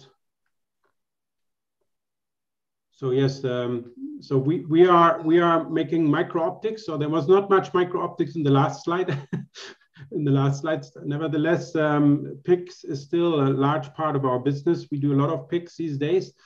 We do a lot in the standard lenses, the run-of-the-mill, what we call protruding lenses for all types of collimation efforts. Then we do a lot of recessed lenses, especially for PIC applications, where we recess the lens, you can assemble them easily with other components. And then of course we do all these lenses that are used in the already used directly assembled onto the PIC. We're also looking at wafer level packaging these days, but the alignment accuracy that is required there is very tricky to achieve. But nevertheless, there are projects where we look into this on wafer level. And we have also some special features here, like you see here on the right side. So we have these integrated mirrors. So if you need a 90-degree turn on the microlens, so that means this is an integrated device. And also these gold pads for achieving a reflow-based process, easily packaged. And then last but not least, we also can etch this deep reactive ion etching through holes into the silicon microlenses and for more or less self-aligned packaging with alignment pins. So all of this has been done. Many of these features are high volume, or most of these features are already done in volume. And I would see how IBM sees this, how we can help with these features in their packaging efforts. And the other question I had, like I said before, how are the light sources handled and the thermal management if you integrate the light sources on chip? Thank you. So I will try to answer my best. For the laser source, currently what is the best way to do is to have those external laser in fibers. So you typically have PM fibers that include. We do have a program to have those flip chip laser on the PIC chip, and we're working on that. But currently for the solution for production is to have those laser in fibers to include. Then about those micro optics, and we prefer to have not use any of micro optics and having those fiber to V groove, and everything will be like encapsulated. And we prefer that because you don't need any hermetic packaging. And also, if you have any optical facet that can be open, it can be contaminated. You can have condensation. It will lead you to those hermetic or quasi-hermetic packaging, which can be more costly. And then, of course, when you're thinking about high power laser injection, and when you see the power that are the people envisioning for laser in, and you look at the specs of those power, contamination and surface cleanness is very important. And so this is, so we have to keep that in mind.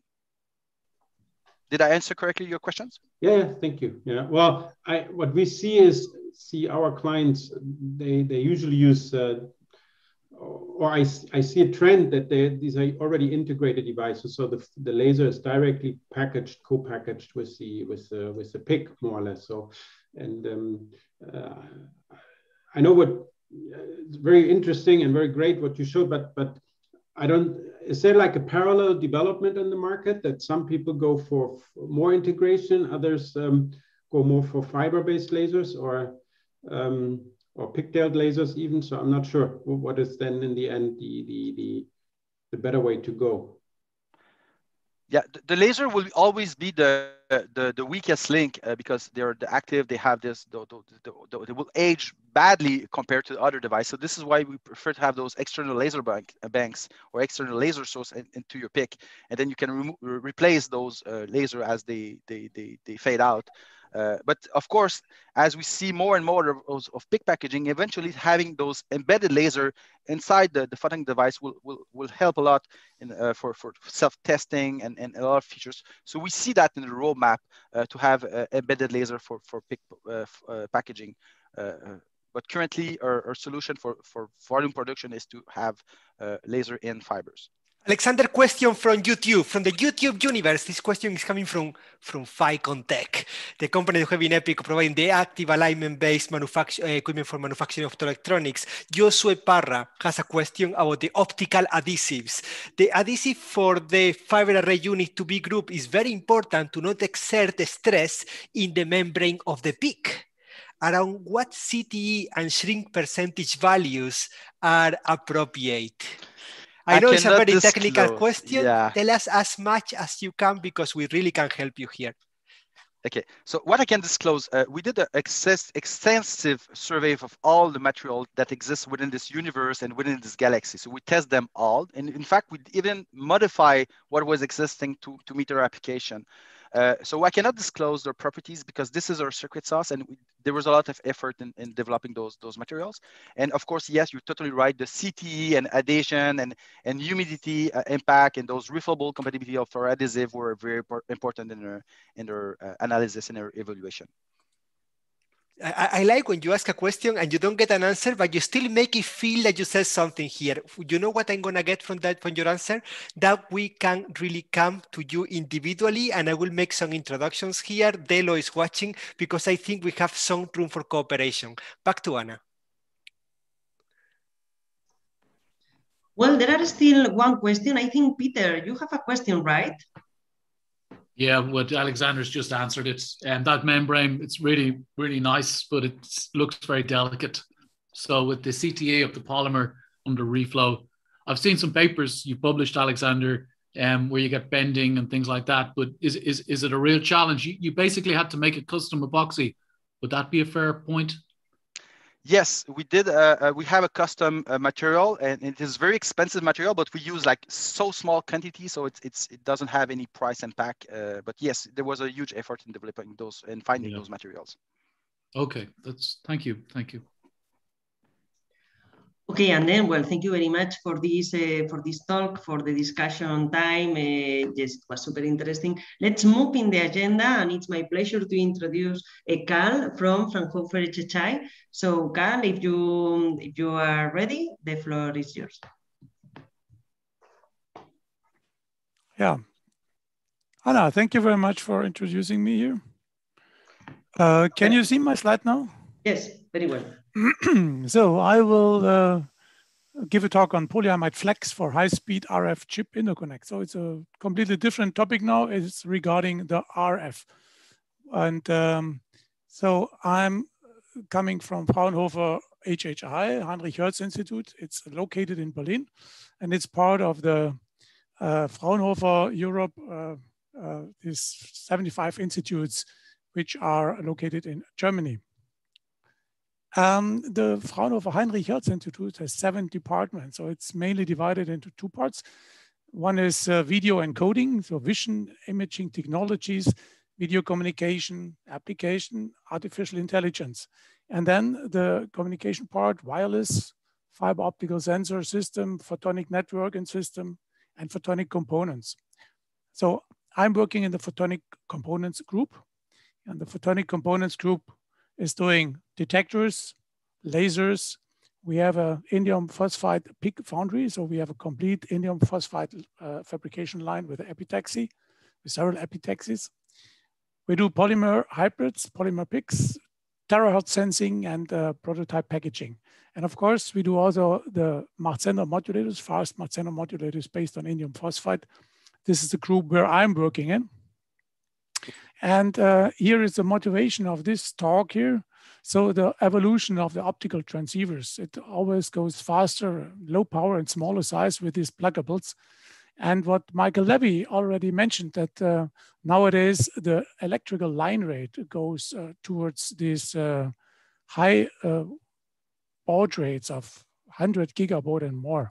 So what we see is really, if we target now baud rates larger than 90 gigabaud, and we want to have low power, we need really to have this heterogeneous integration with a holistic design approach. And that means co-design of PIC, IC, and the RF interface. So what we faced here in the past, so 2016, we saw, or other people saw this border here regarding the power consumption of the devices which have been built.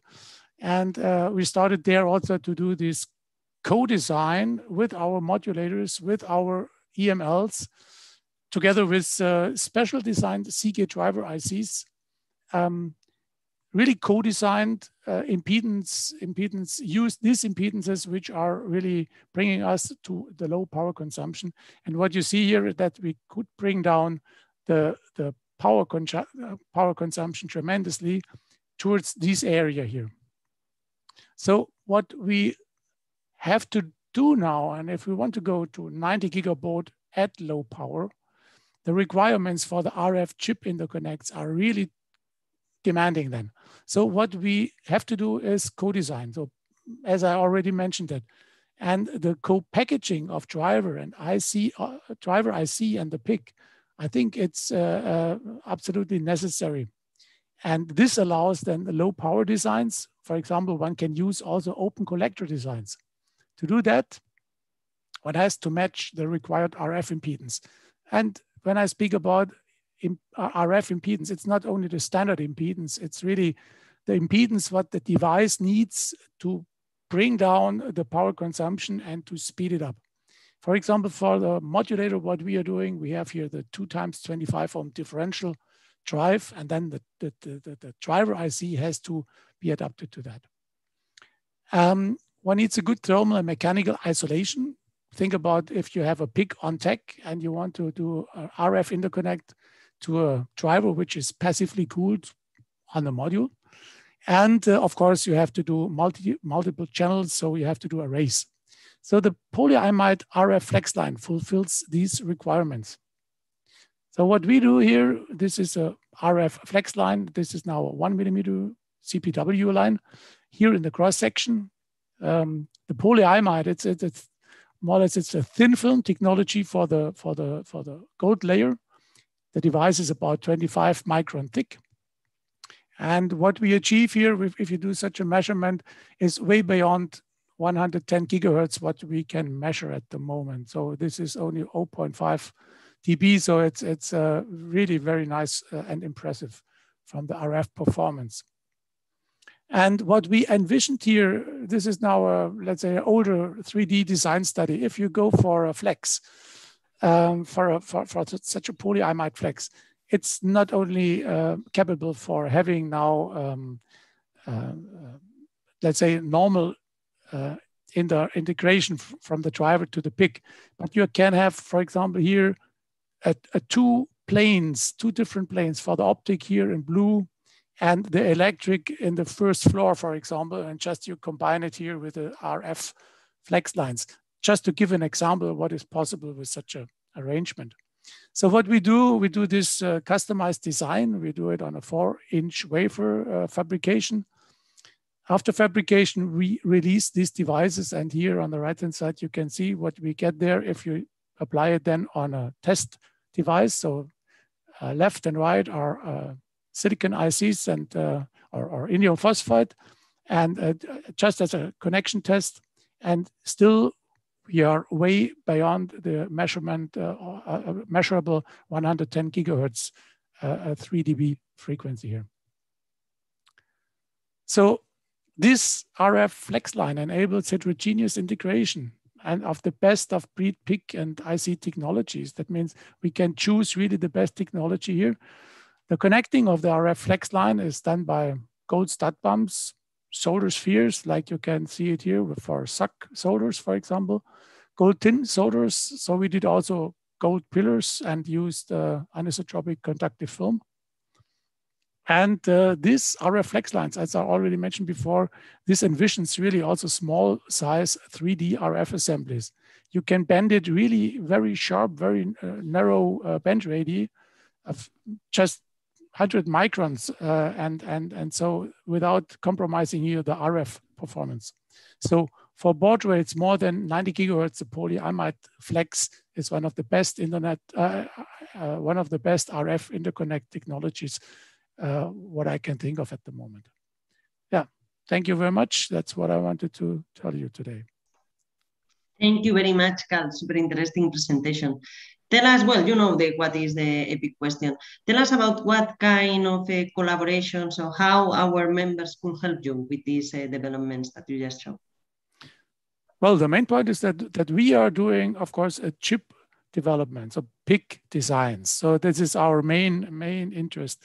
And of course, this flip chip technology, what we are also doing, because you need to do the flip chip technology now for this integration steps. And we do that also in different projects, like Peter mentioned it before with Photonic Leap. So there, a lot of people are working together with us already towards this high baud rate. But I think the high baud rate is really the most important. There, the most important thing is really to think about the RF integration. And so RF integration from the driver side, from the PIC side, and also from the integration, really the RF interconnect technologies. And what I saw is that for the modules, the flex is already, let's say, in the OIF for connecting the RF from the module to the PCB. But what we need now is really to bring all these RF technologies also inside the package. And well, I think this is something we do it because we think that it's necessary and bring the performance what we need and the power reduction and low power consumption. And so I think we welcome all people which are interested to have a look into this technology. I see comments here in the chat from Michael Lebby and from John from Photonics. Do you want to comment maybe?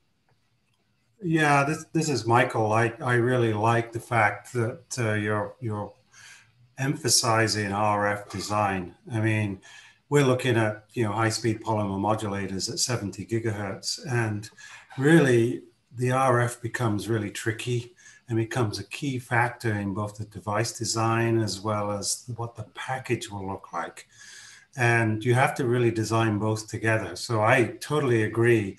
This is really important. And I think Peter said the same thing earlier. RF is, as we go forward in higher data rates, is going to become key in how you address the packaging issues, not only the device issues, but the packaging issues too. So yeah, I totally support that. Okay, John, do you want to comment as well? Yes, I would. I mean, we're already undertaking this on certain projects where you're having to model I/O from the PIC through the connectivity to the I/O on the package, and also the surrounds around the chip, the driver, and the package. So we're already undertaking programs that include that, involving various different RF simulation tools. Okay, thank you. And we have a question from Jeroen from PHIX. Jeroen, do you want to make the question by yourself? Yes, I was really wondering, Carl, how do you see the assembly of these flex lines in a production line? So is it like a flip chip pick and place tool, but then I can imagine you can assemble one side, but the other side might be at a different height. So how do you recognize the different parts then and do the assembly process? Well, you're right. You come to the tricky part at that point.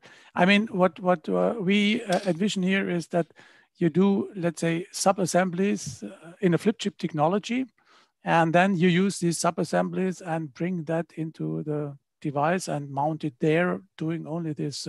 So you can do flip chipping of the IC and the PIC, and then you just turn that device later on, flip it again, and connect it into your module, for example. So there are ways to do that and to achieve that. Single devices might be a little bit more critical because all this alignment stuff, if you do it in the lab, this is what we do at the moment, and there you can show the performance. But then, of course, I mean, I would love to have let's say, a flex line bonder, which can handle that directly from a large like with a bonder, doing it with a flex line. But at the moment, this is not available. So maybe this is a new research topic. Okay, thank you very much for your talk, Carl, and thank you very much for this discussion. And Jeroen, don't mute yourself because now it's my pleasure to introduce you. So now let's talk about the large-scale manufacturing. And yes, Jeroen, the floor is yours. Thank you, Anna. I hope I can still share some insights that haven't been told earlier. So as last speaker. I think for the people that don't know PHIX yet, we are doing production of photonic integrated assemblies from prototype up to volume. So we focus on die preparation, thermal packaging, polarization, maintaining fibers, so all the stuff that is required to make a photonics module and to help up with our customers. We are also, and I think it's not really stressed out so far, we're not only doing packaging for like telecommunication kind of devices, but also for visible wavelength range, for red, green, and blue devices that are being used in the biomedical area, as well as mid-infrared devices. So it's like completely different mode fields, different wavelengths, different power requirements. So it's not only all about the exact same like cost and metrics as that are applicable for the data communications environment. We also recognize that a PIC by itself is definitely not a product. You always need to interface with the fibers, and I think it was brought up earlier by Carlos, like, well, fibers and polarization maintaining fibers are a costly part. And if you're looking to the scale up to high volume, they're not reduced a lot in terms of like the cost. So there's still quite some manual labor involved in doing this, this fiber polishing and determination around it. We also do the interfacing with the electronics. So it means we need to have like high density electrical printed circuit boards that are really going and combining the photonics and the electronics on the same carrier, as well as the thermal stabilization. I mean, a tech is not like a critical part, but it's costing several euros a part if you want to integrate it. So if you have designs that can live without it, it's taking out quite some of the cost. And all to all, like if you're looking to silicon photonics and the silicon photonics roadmaps, people are claiming like 10 cents per square millimeter or even less than that. And if you're looking to that, packaging will always remain like 60 to 80% of that packaging cost. So I don't see that changing. And I think for us, it's really the question from our customers, how can we create an acceptable cost roadmap from the first prototypes that they can get from a multi-project wafer up until the volume production where they're making like thousands or millions of devices on the same process. If you're looking to like the automation, so that's like a few slides that I have on that. So we work together with Fraunhofer and AEMtec to get like the fiber arrays to be built using an automated tool, recognizing the stress rods, rotating them and putting them in the fiber V grooves so that we have like a step and repeat process. So we can build like a few channel fiber arrays, but also with like hundreds of channels next to each other. If you're looking to the fiber array, so we are now having like a variety of these fiber arrays already on stock, so people can just use it off the shelf and take it from there. And we also work together with like Teem Photonics to make spot size converters that we can directly attach using our fiber to chip attachment methodology. So we're using the exact same strategies to assemble spot size converters that people can use. Since like depending on the platform that you're using, for example, quite some indium phosphide chips or silicon photonics chips don't have spot size converters on the chip. So you need to have an external mean to blow up the mode field before you can couple it efficiently to a fiber. For the automation, we also work with ficonTEC, so they're also on board today. And we have a very nice machine that is like doing a temporary alignment of a fiber array, coupling in light to the silicon chip. So we have like a signal, and then on the right side here, we can get a gain element automatically attached to the silicon photonics chip. And it means like this part is a temporary chip or a chiplet configuration. And it really allows us to make like a step and repeat process to scale up the automation and to take away the manual labor that is required to do the assembly of a complete device. So you can add complexity of different chip materials without adding a lot of cost to your complete system. The same we're doing as well with ficonTEC, but then for the flip chip application. So we have manual bonders. We're here unwrapping our automated bonder that came in last week to really scale up the fine placement accuracy. So we do active alignment, passive alignment with automated tools around it. And of course, as Peter was stating earlier, design for assembly, design guidelines, that's going to be the key for like the prototypes that people are adhering to it. And it's taking out the cost of the engineering on the first prototypes. And that's what you want to save on. Later on, customers can customize, since like a biological company that has a consumable sensor is something different than a product that we're making and which needs to survive on a satellite for 15 years when it's flying in orbit and is not serviceable. So we also see that our customers are having like different requirements when it comes to packaging. But the design guidelines are helping at least to like start with the same background in the initial phase and before you're splitting off your customized development work. And we also see if you're not adhering to design guidelines, if it's not working on paper, it's also creating a mess when we are trying to assemble it. And these simple kind of like wire bonding schemes, even though in electronics it's standard to have the contact pads only at the periphery, for the photonics, people are like trying to figure out how to get all the chip functionality onto this small chip area that they're getting dedicated to them. We're also therefore not stating that we have design rules, but we have design guidelines. So we're providing guidance, and if you want to like go away from it, feel free to do so, but that's really customization, and that might not be automatable in the end.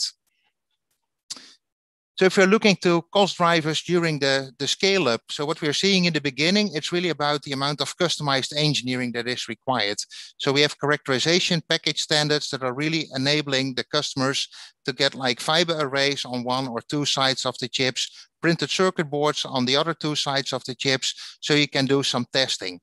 If you're then looking to like commercialization and scale up, we're really seeing hermeticity. Is it a requirement or is it not? Especially for indium phosphide with active materials, you have nice PIC platforms, but there's no real data yet on how hermetic should these parts be packaged. And I know people are working on silicon dioxide passivation layers, but it's not been qualified yet. So people are still demanding a gold box kind of package.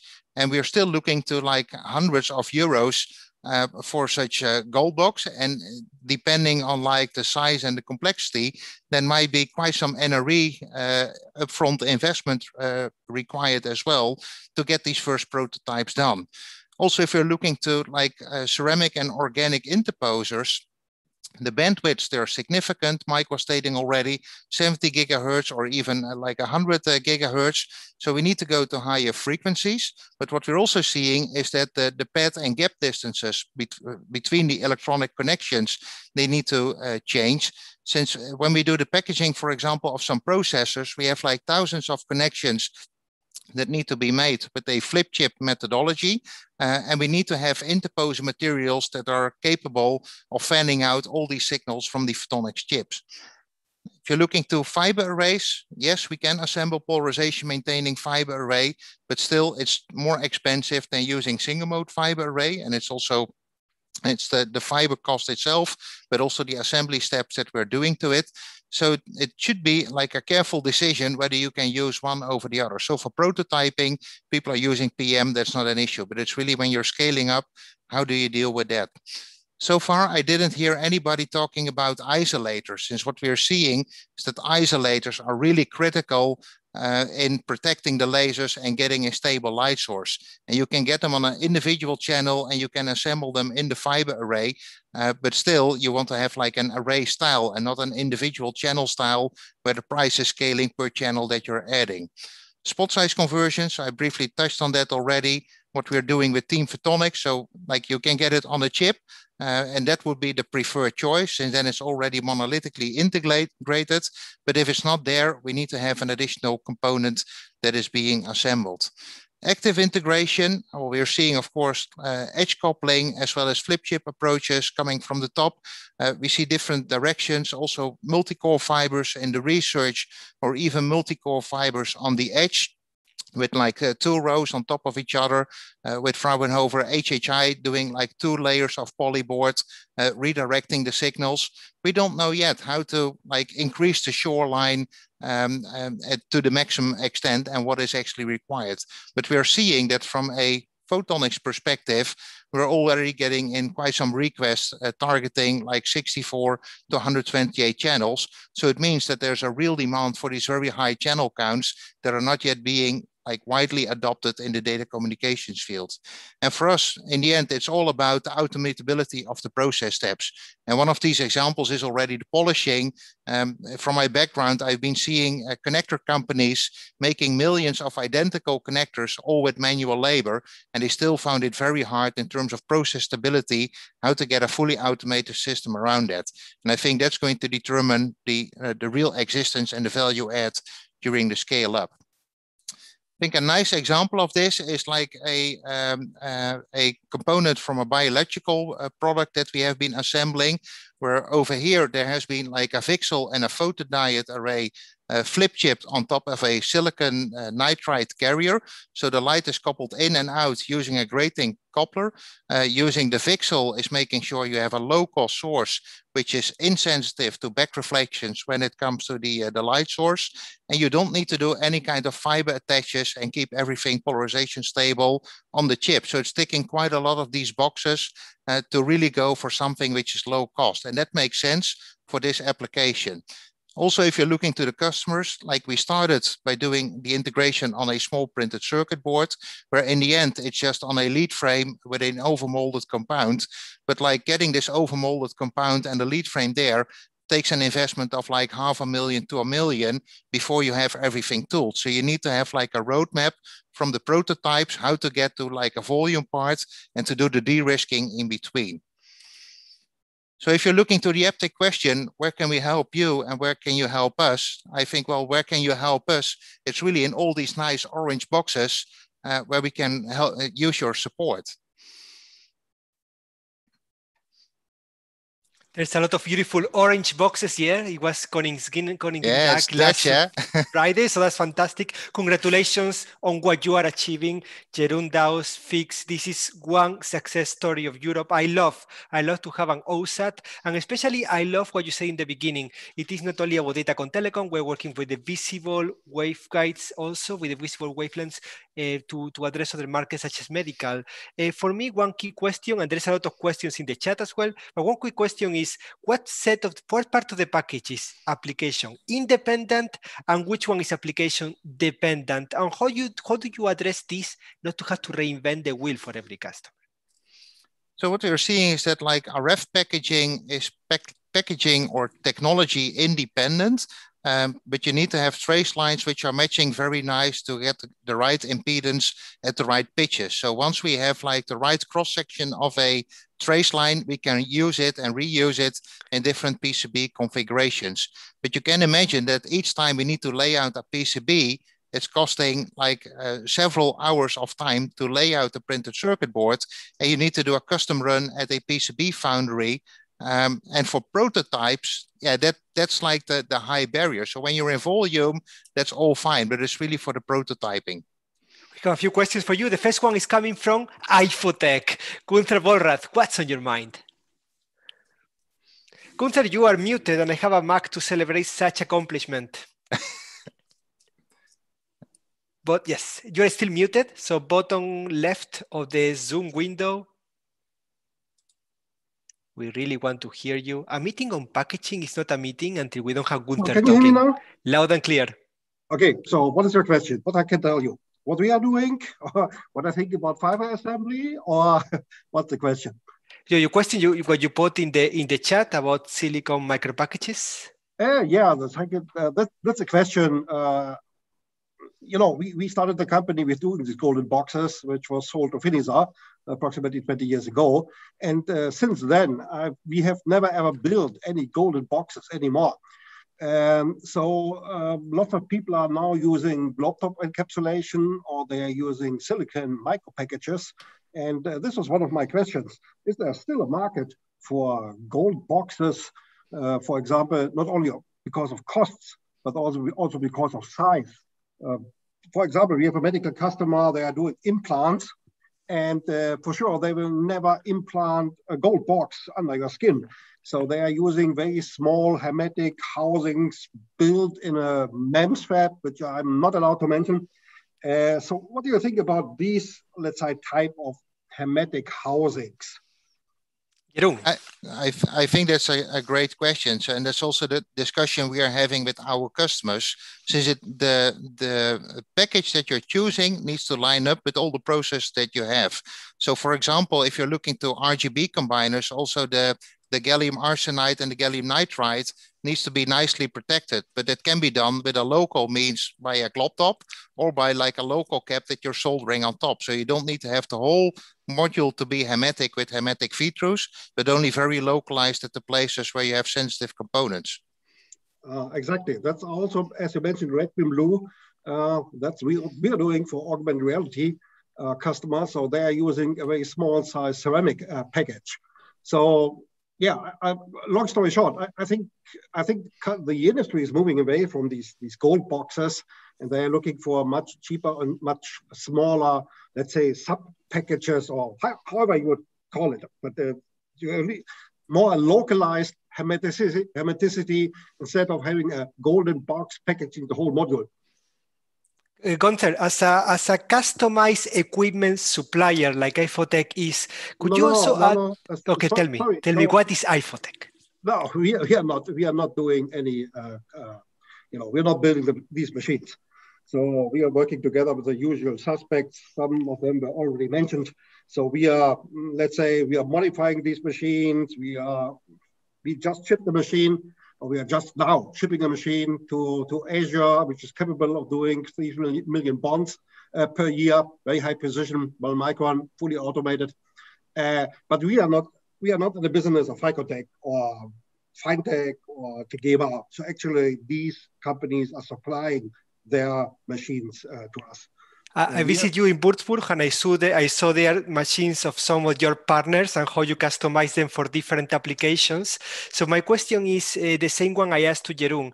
You are making application-dependent automated solutions. What is, in your opinion, right now, the part of the package that is application-dependent for LiDAR or for medical, and which one is the application-independent, the one that we can continue repeating for all applications?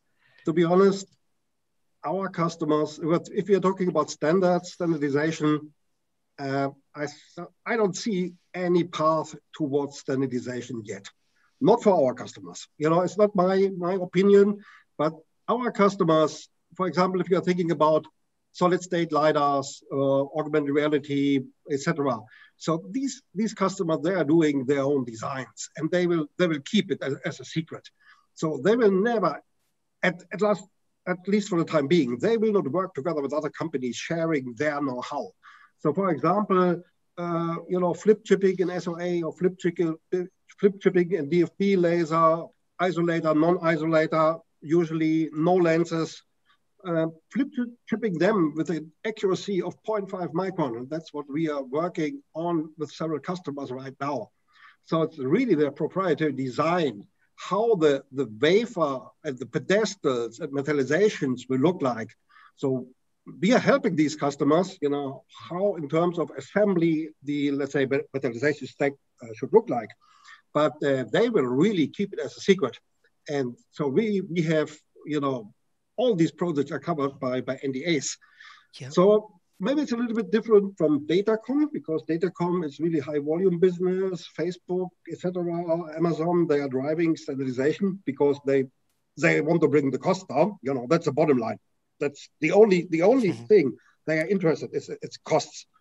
On the other side, augmented reality, so let's say not so mature markets, people are trying to do their proprietary stuff and they will not share it. That's what I'm seeing for my customers. From my naive point of view, I think you, Gunther, you, Jeroen, and Alexander from IBM Bromont, you are the only ones being able to enable, to define what kind of the package is application dependent, because as Gunther says, only you know. I'm not sure how you can use that because it's very highly NDA protected, right, Jeroen? Yeah, definitely. But what we are seeing is, since also with, like Gunther was just stating, with LiDAR, we are working as well, of course, a lot with LiDAR companies, and everybody's secretive about what you have on the chip. But things like alignment loops that you have on the chip itself allow us to make sure that we can do the packaging of the chip in an automated way and reading out the losses without knowing what's actually on the chip. So that's some way already to get like a highly protective secret area on the chip, while we only need to focus on the assembly task, and we can build with ficonTEC an automated machine that is capable of scaling up such process step. Michael, Lebby, call me naive. Sorry, Gunther, go ahead. Yes, for sure. I think that's a standard, more or less. So nobody is using this type of alignment. People have their photodiodes directly integrated on the chip, or they have an optical loop. That's pretty much standard, I think. I think the main difference here is maybe comparing PHIX with Aifotec. I think PHIX is very much focused on how to bring light into and out of the chip.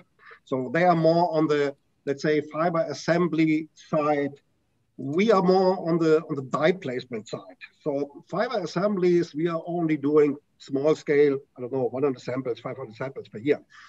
We are more focused on how to flip chip SOAs directly in between waveguides on a wafer level, for example, 6/8 right now, 12-inch level, so very high volume, very full automated processes. So I cannot comment as much on the fiber attach. I think here he's much more experienced in how to do these type of assemblies. Michael Lebby, call me naive here, but when I see this discussion between Jeroen Daus, Gunther, I do believe that there is a need to align all this industry and have an assembly design kit. But they are telling that their customers will not like that kind of guidebook. You have been working on this with the roadmaps. How do you think we can address this chicken and egg question? It's a great chicken and egg, and it's not an easy issue to resolve. And frankly, the photonics business, whether it's devices or packaging or even system design, has been pretty custom and really fights standardization all the way. And so, yeah, what has been said today is true. Standardization ADKs are going to be difficult because everybody has their proprietary solution. But within that, there are some common themes that need to be addressed, whether it's, things that are front and center from our standpoint is low cost hermeticity. I mean, traditionally hermeticity was in gold boxes, right? So, but can you get hermeticity in a low cost scenario using, semiconductors, dielectric materials, so that, the devices can withstand all sorts of situations? I think these types of things are going to come to the front. And I think we will see some ADK movement, just like Peter indicated earlier. But I also have to accept, when you start looking at AR, VR, automotive, LiDAR, some of these medical applications, folks really want to protect their proprietary packaging. But I think within that, we're going to get some common themes, level 1, level 0 in packaging speak, if you like. And some of those techniques, whether it's fiber alignment or flip chip bumping, are going to be common, and we can actually think about ADKs, and I think they will be more popular as we move forward. But it's going to be a fight. There's no question about it. No, I love watching those. The final question of the meeting goes to François Menard from Photonics, a company developing silicon nitride and MEMS together. François, what's on your mind? Well, the question was to Jeroen because he was bold enough to speak of isolators, which is the great untold story about integrated optics and the need to collimate light and free space in order to get through an optical isolator. I was curious to see how you saw this taking place in an array type form, or at least you touched on it very quickly. So I was kind of curious to see what's your position on optical isolators. So at this point in time, we're just like a consumer of optical isolators as well as micro optical isolators, but these are just like single channel devices. We're now investigating whether we should be making like our own isolator, similarly as we're doing with the fiber arrays, that is really as a building block that everybody can just use it, taking like a fiber attached already to an isolator, and then you can connect it directly to a PIC, or we can connect it for you. I do believe that that's one of the huge unmet needs right now, to standardize the isolator, especially for the amazing work that you're doing, PHIX, on the hybrid laser assembly. That's a topic for another discussion, because today was truly fantastic. First, with all the discussions, I put together this slide. For me, there are 4 demands here. On one, we really had to have an assembly design kit for the OSATs to be able to offer the technology all in line. And I agree with Gunther, it's going to be a hard task, but we love those. The second demand is on the RF connectors. We've seen that modulators are getting faster and faster. Lightwave Logic already has 70 gigahertz plus modulators. We need to have novel RF connectivity for that. The third one is test before invest packaging for many different applications that we are targeting. Indeed, we are talking about 3D sensing, we are talking about medical devices. All these new end users need to find a way of test before invest, and a standard package application dependent is a huge unmet need. And the fourth one, micro optics are coming here to reduce cost effectivity for the fiber array assembly. I do believe this is a huge market for all of us. It's been 2 hours, actually 2 hours and 13 minutes. So let me apologize for those 13 minutes. I think it's been a really great meeting. What I want from you now is to make sure that you connect with each other. There has been here a lot of discussion, a lot of things can be shared, a lot of things cannot be shared, but everybody here is looking for partners, potential partners. So please make sure that you get introduced to any of the participants you think you can explore some business with. Today was the 3rd meeting of the Series 4. I would like to remind you that beginning of June, we have a VCSEL packaging meeting, and that's always the gold star of our meeting. So please make sure for those of you active in packaging VCSELs that you register as soon as possible, and you tell Anna you want to give a presentation, because I think she's going to have a headache selecting the speakers for that. Until the next time, my name is Jose. I'm really happy for all these meetings, and on behalf of EPIC, take care. No, first of all, wash your hands, wear a mask, and get vaccinated as soon as possible, because I can't wait to start traveling again. See you soon. Bye-bye.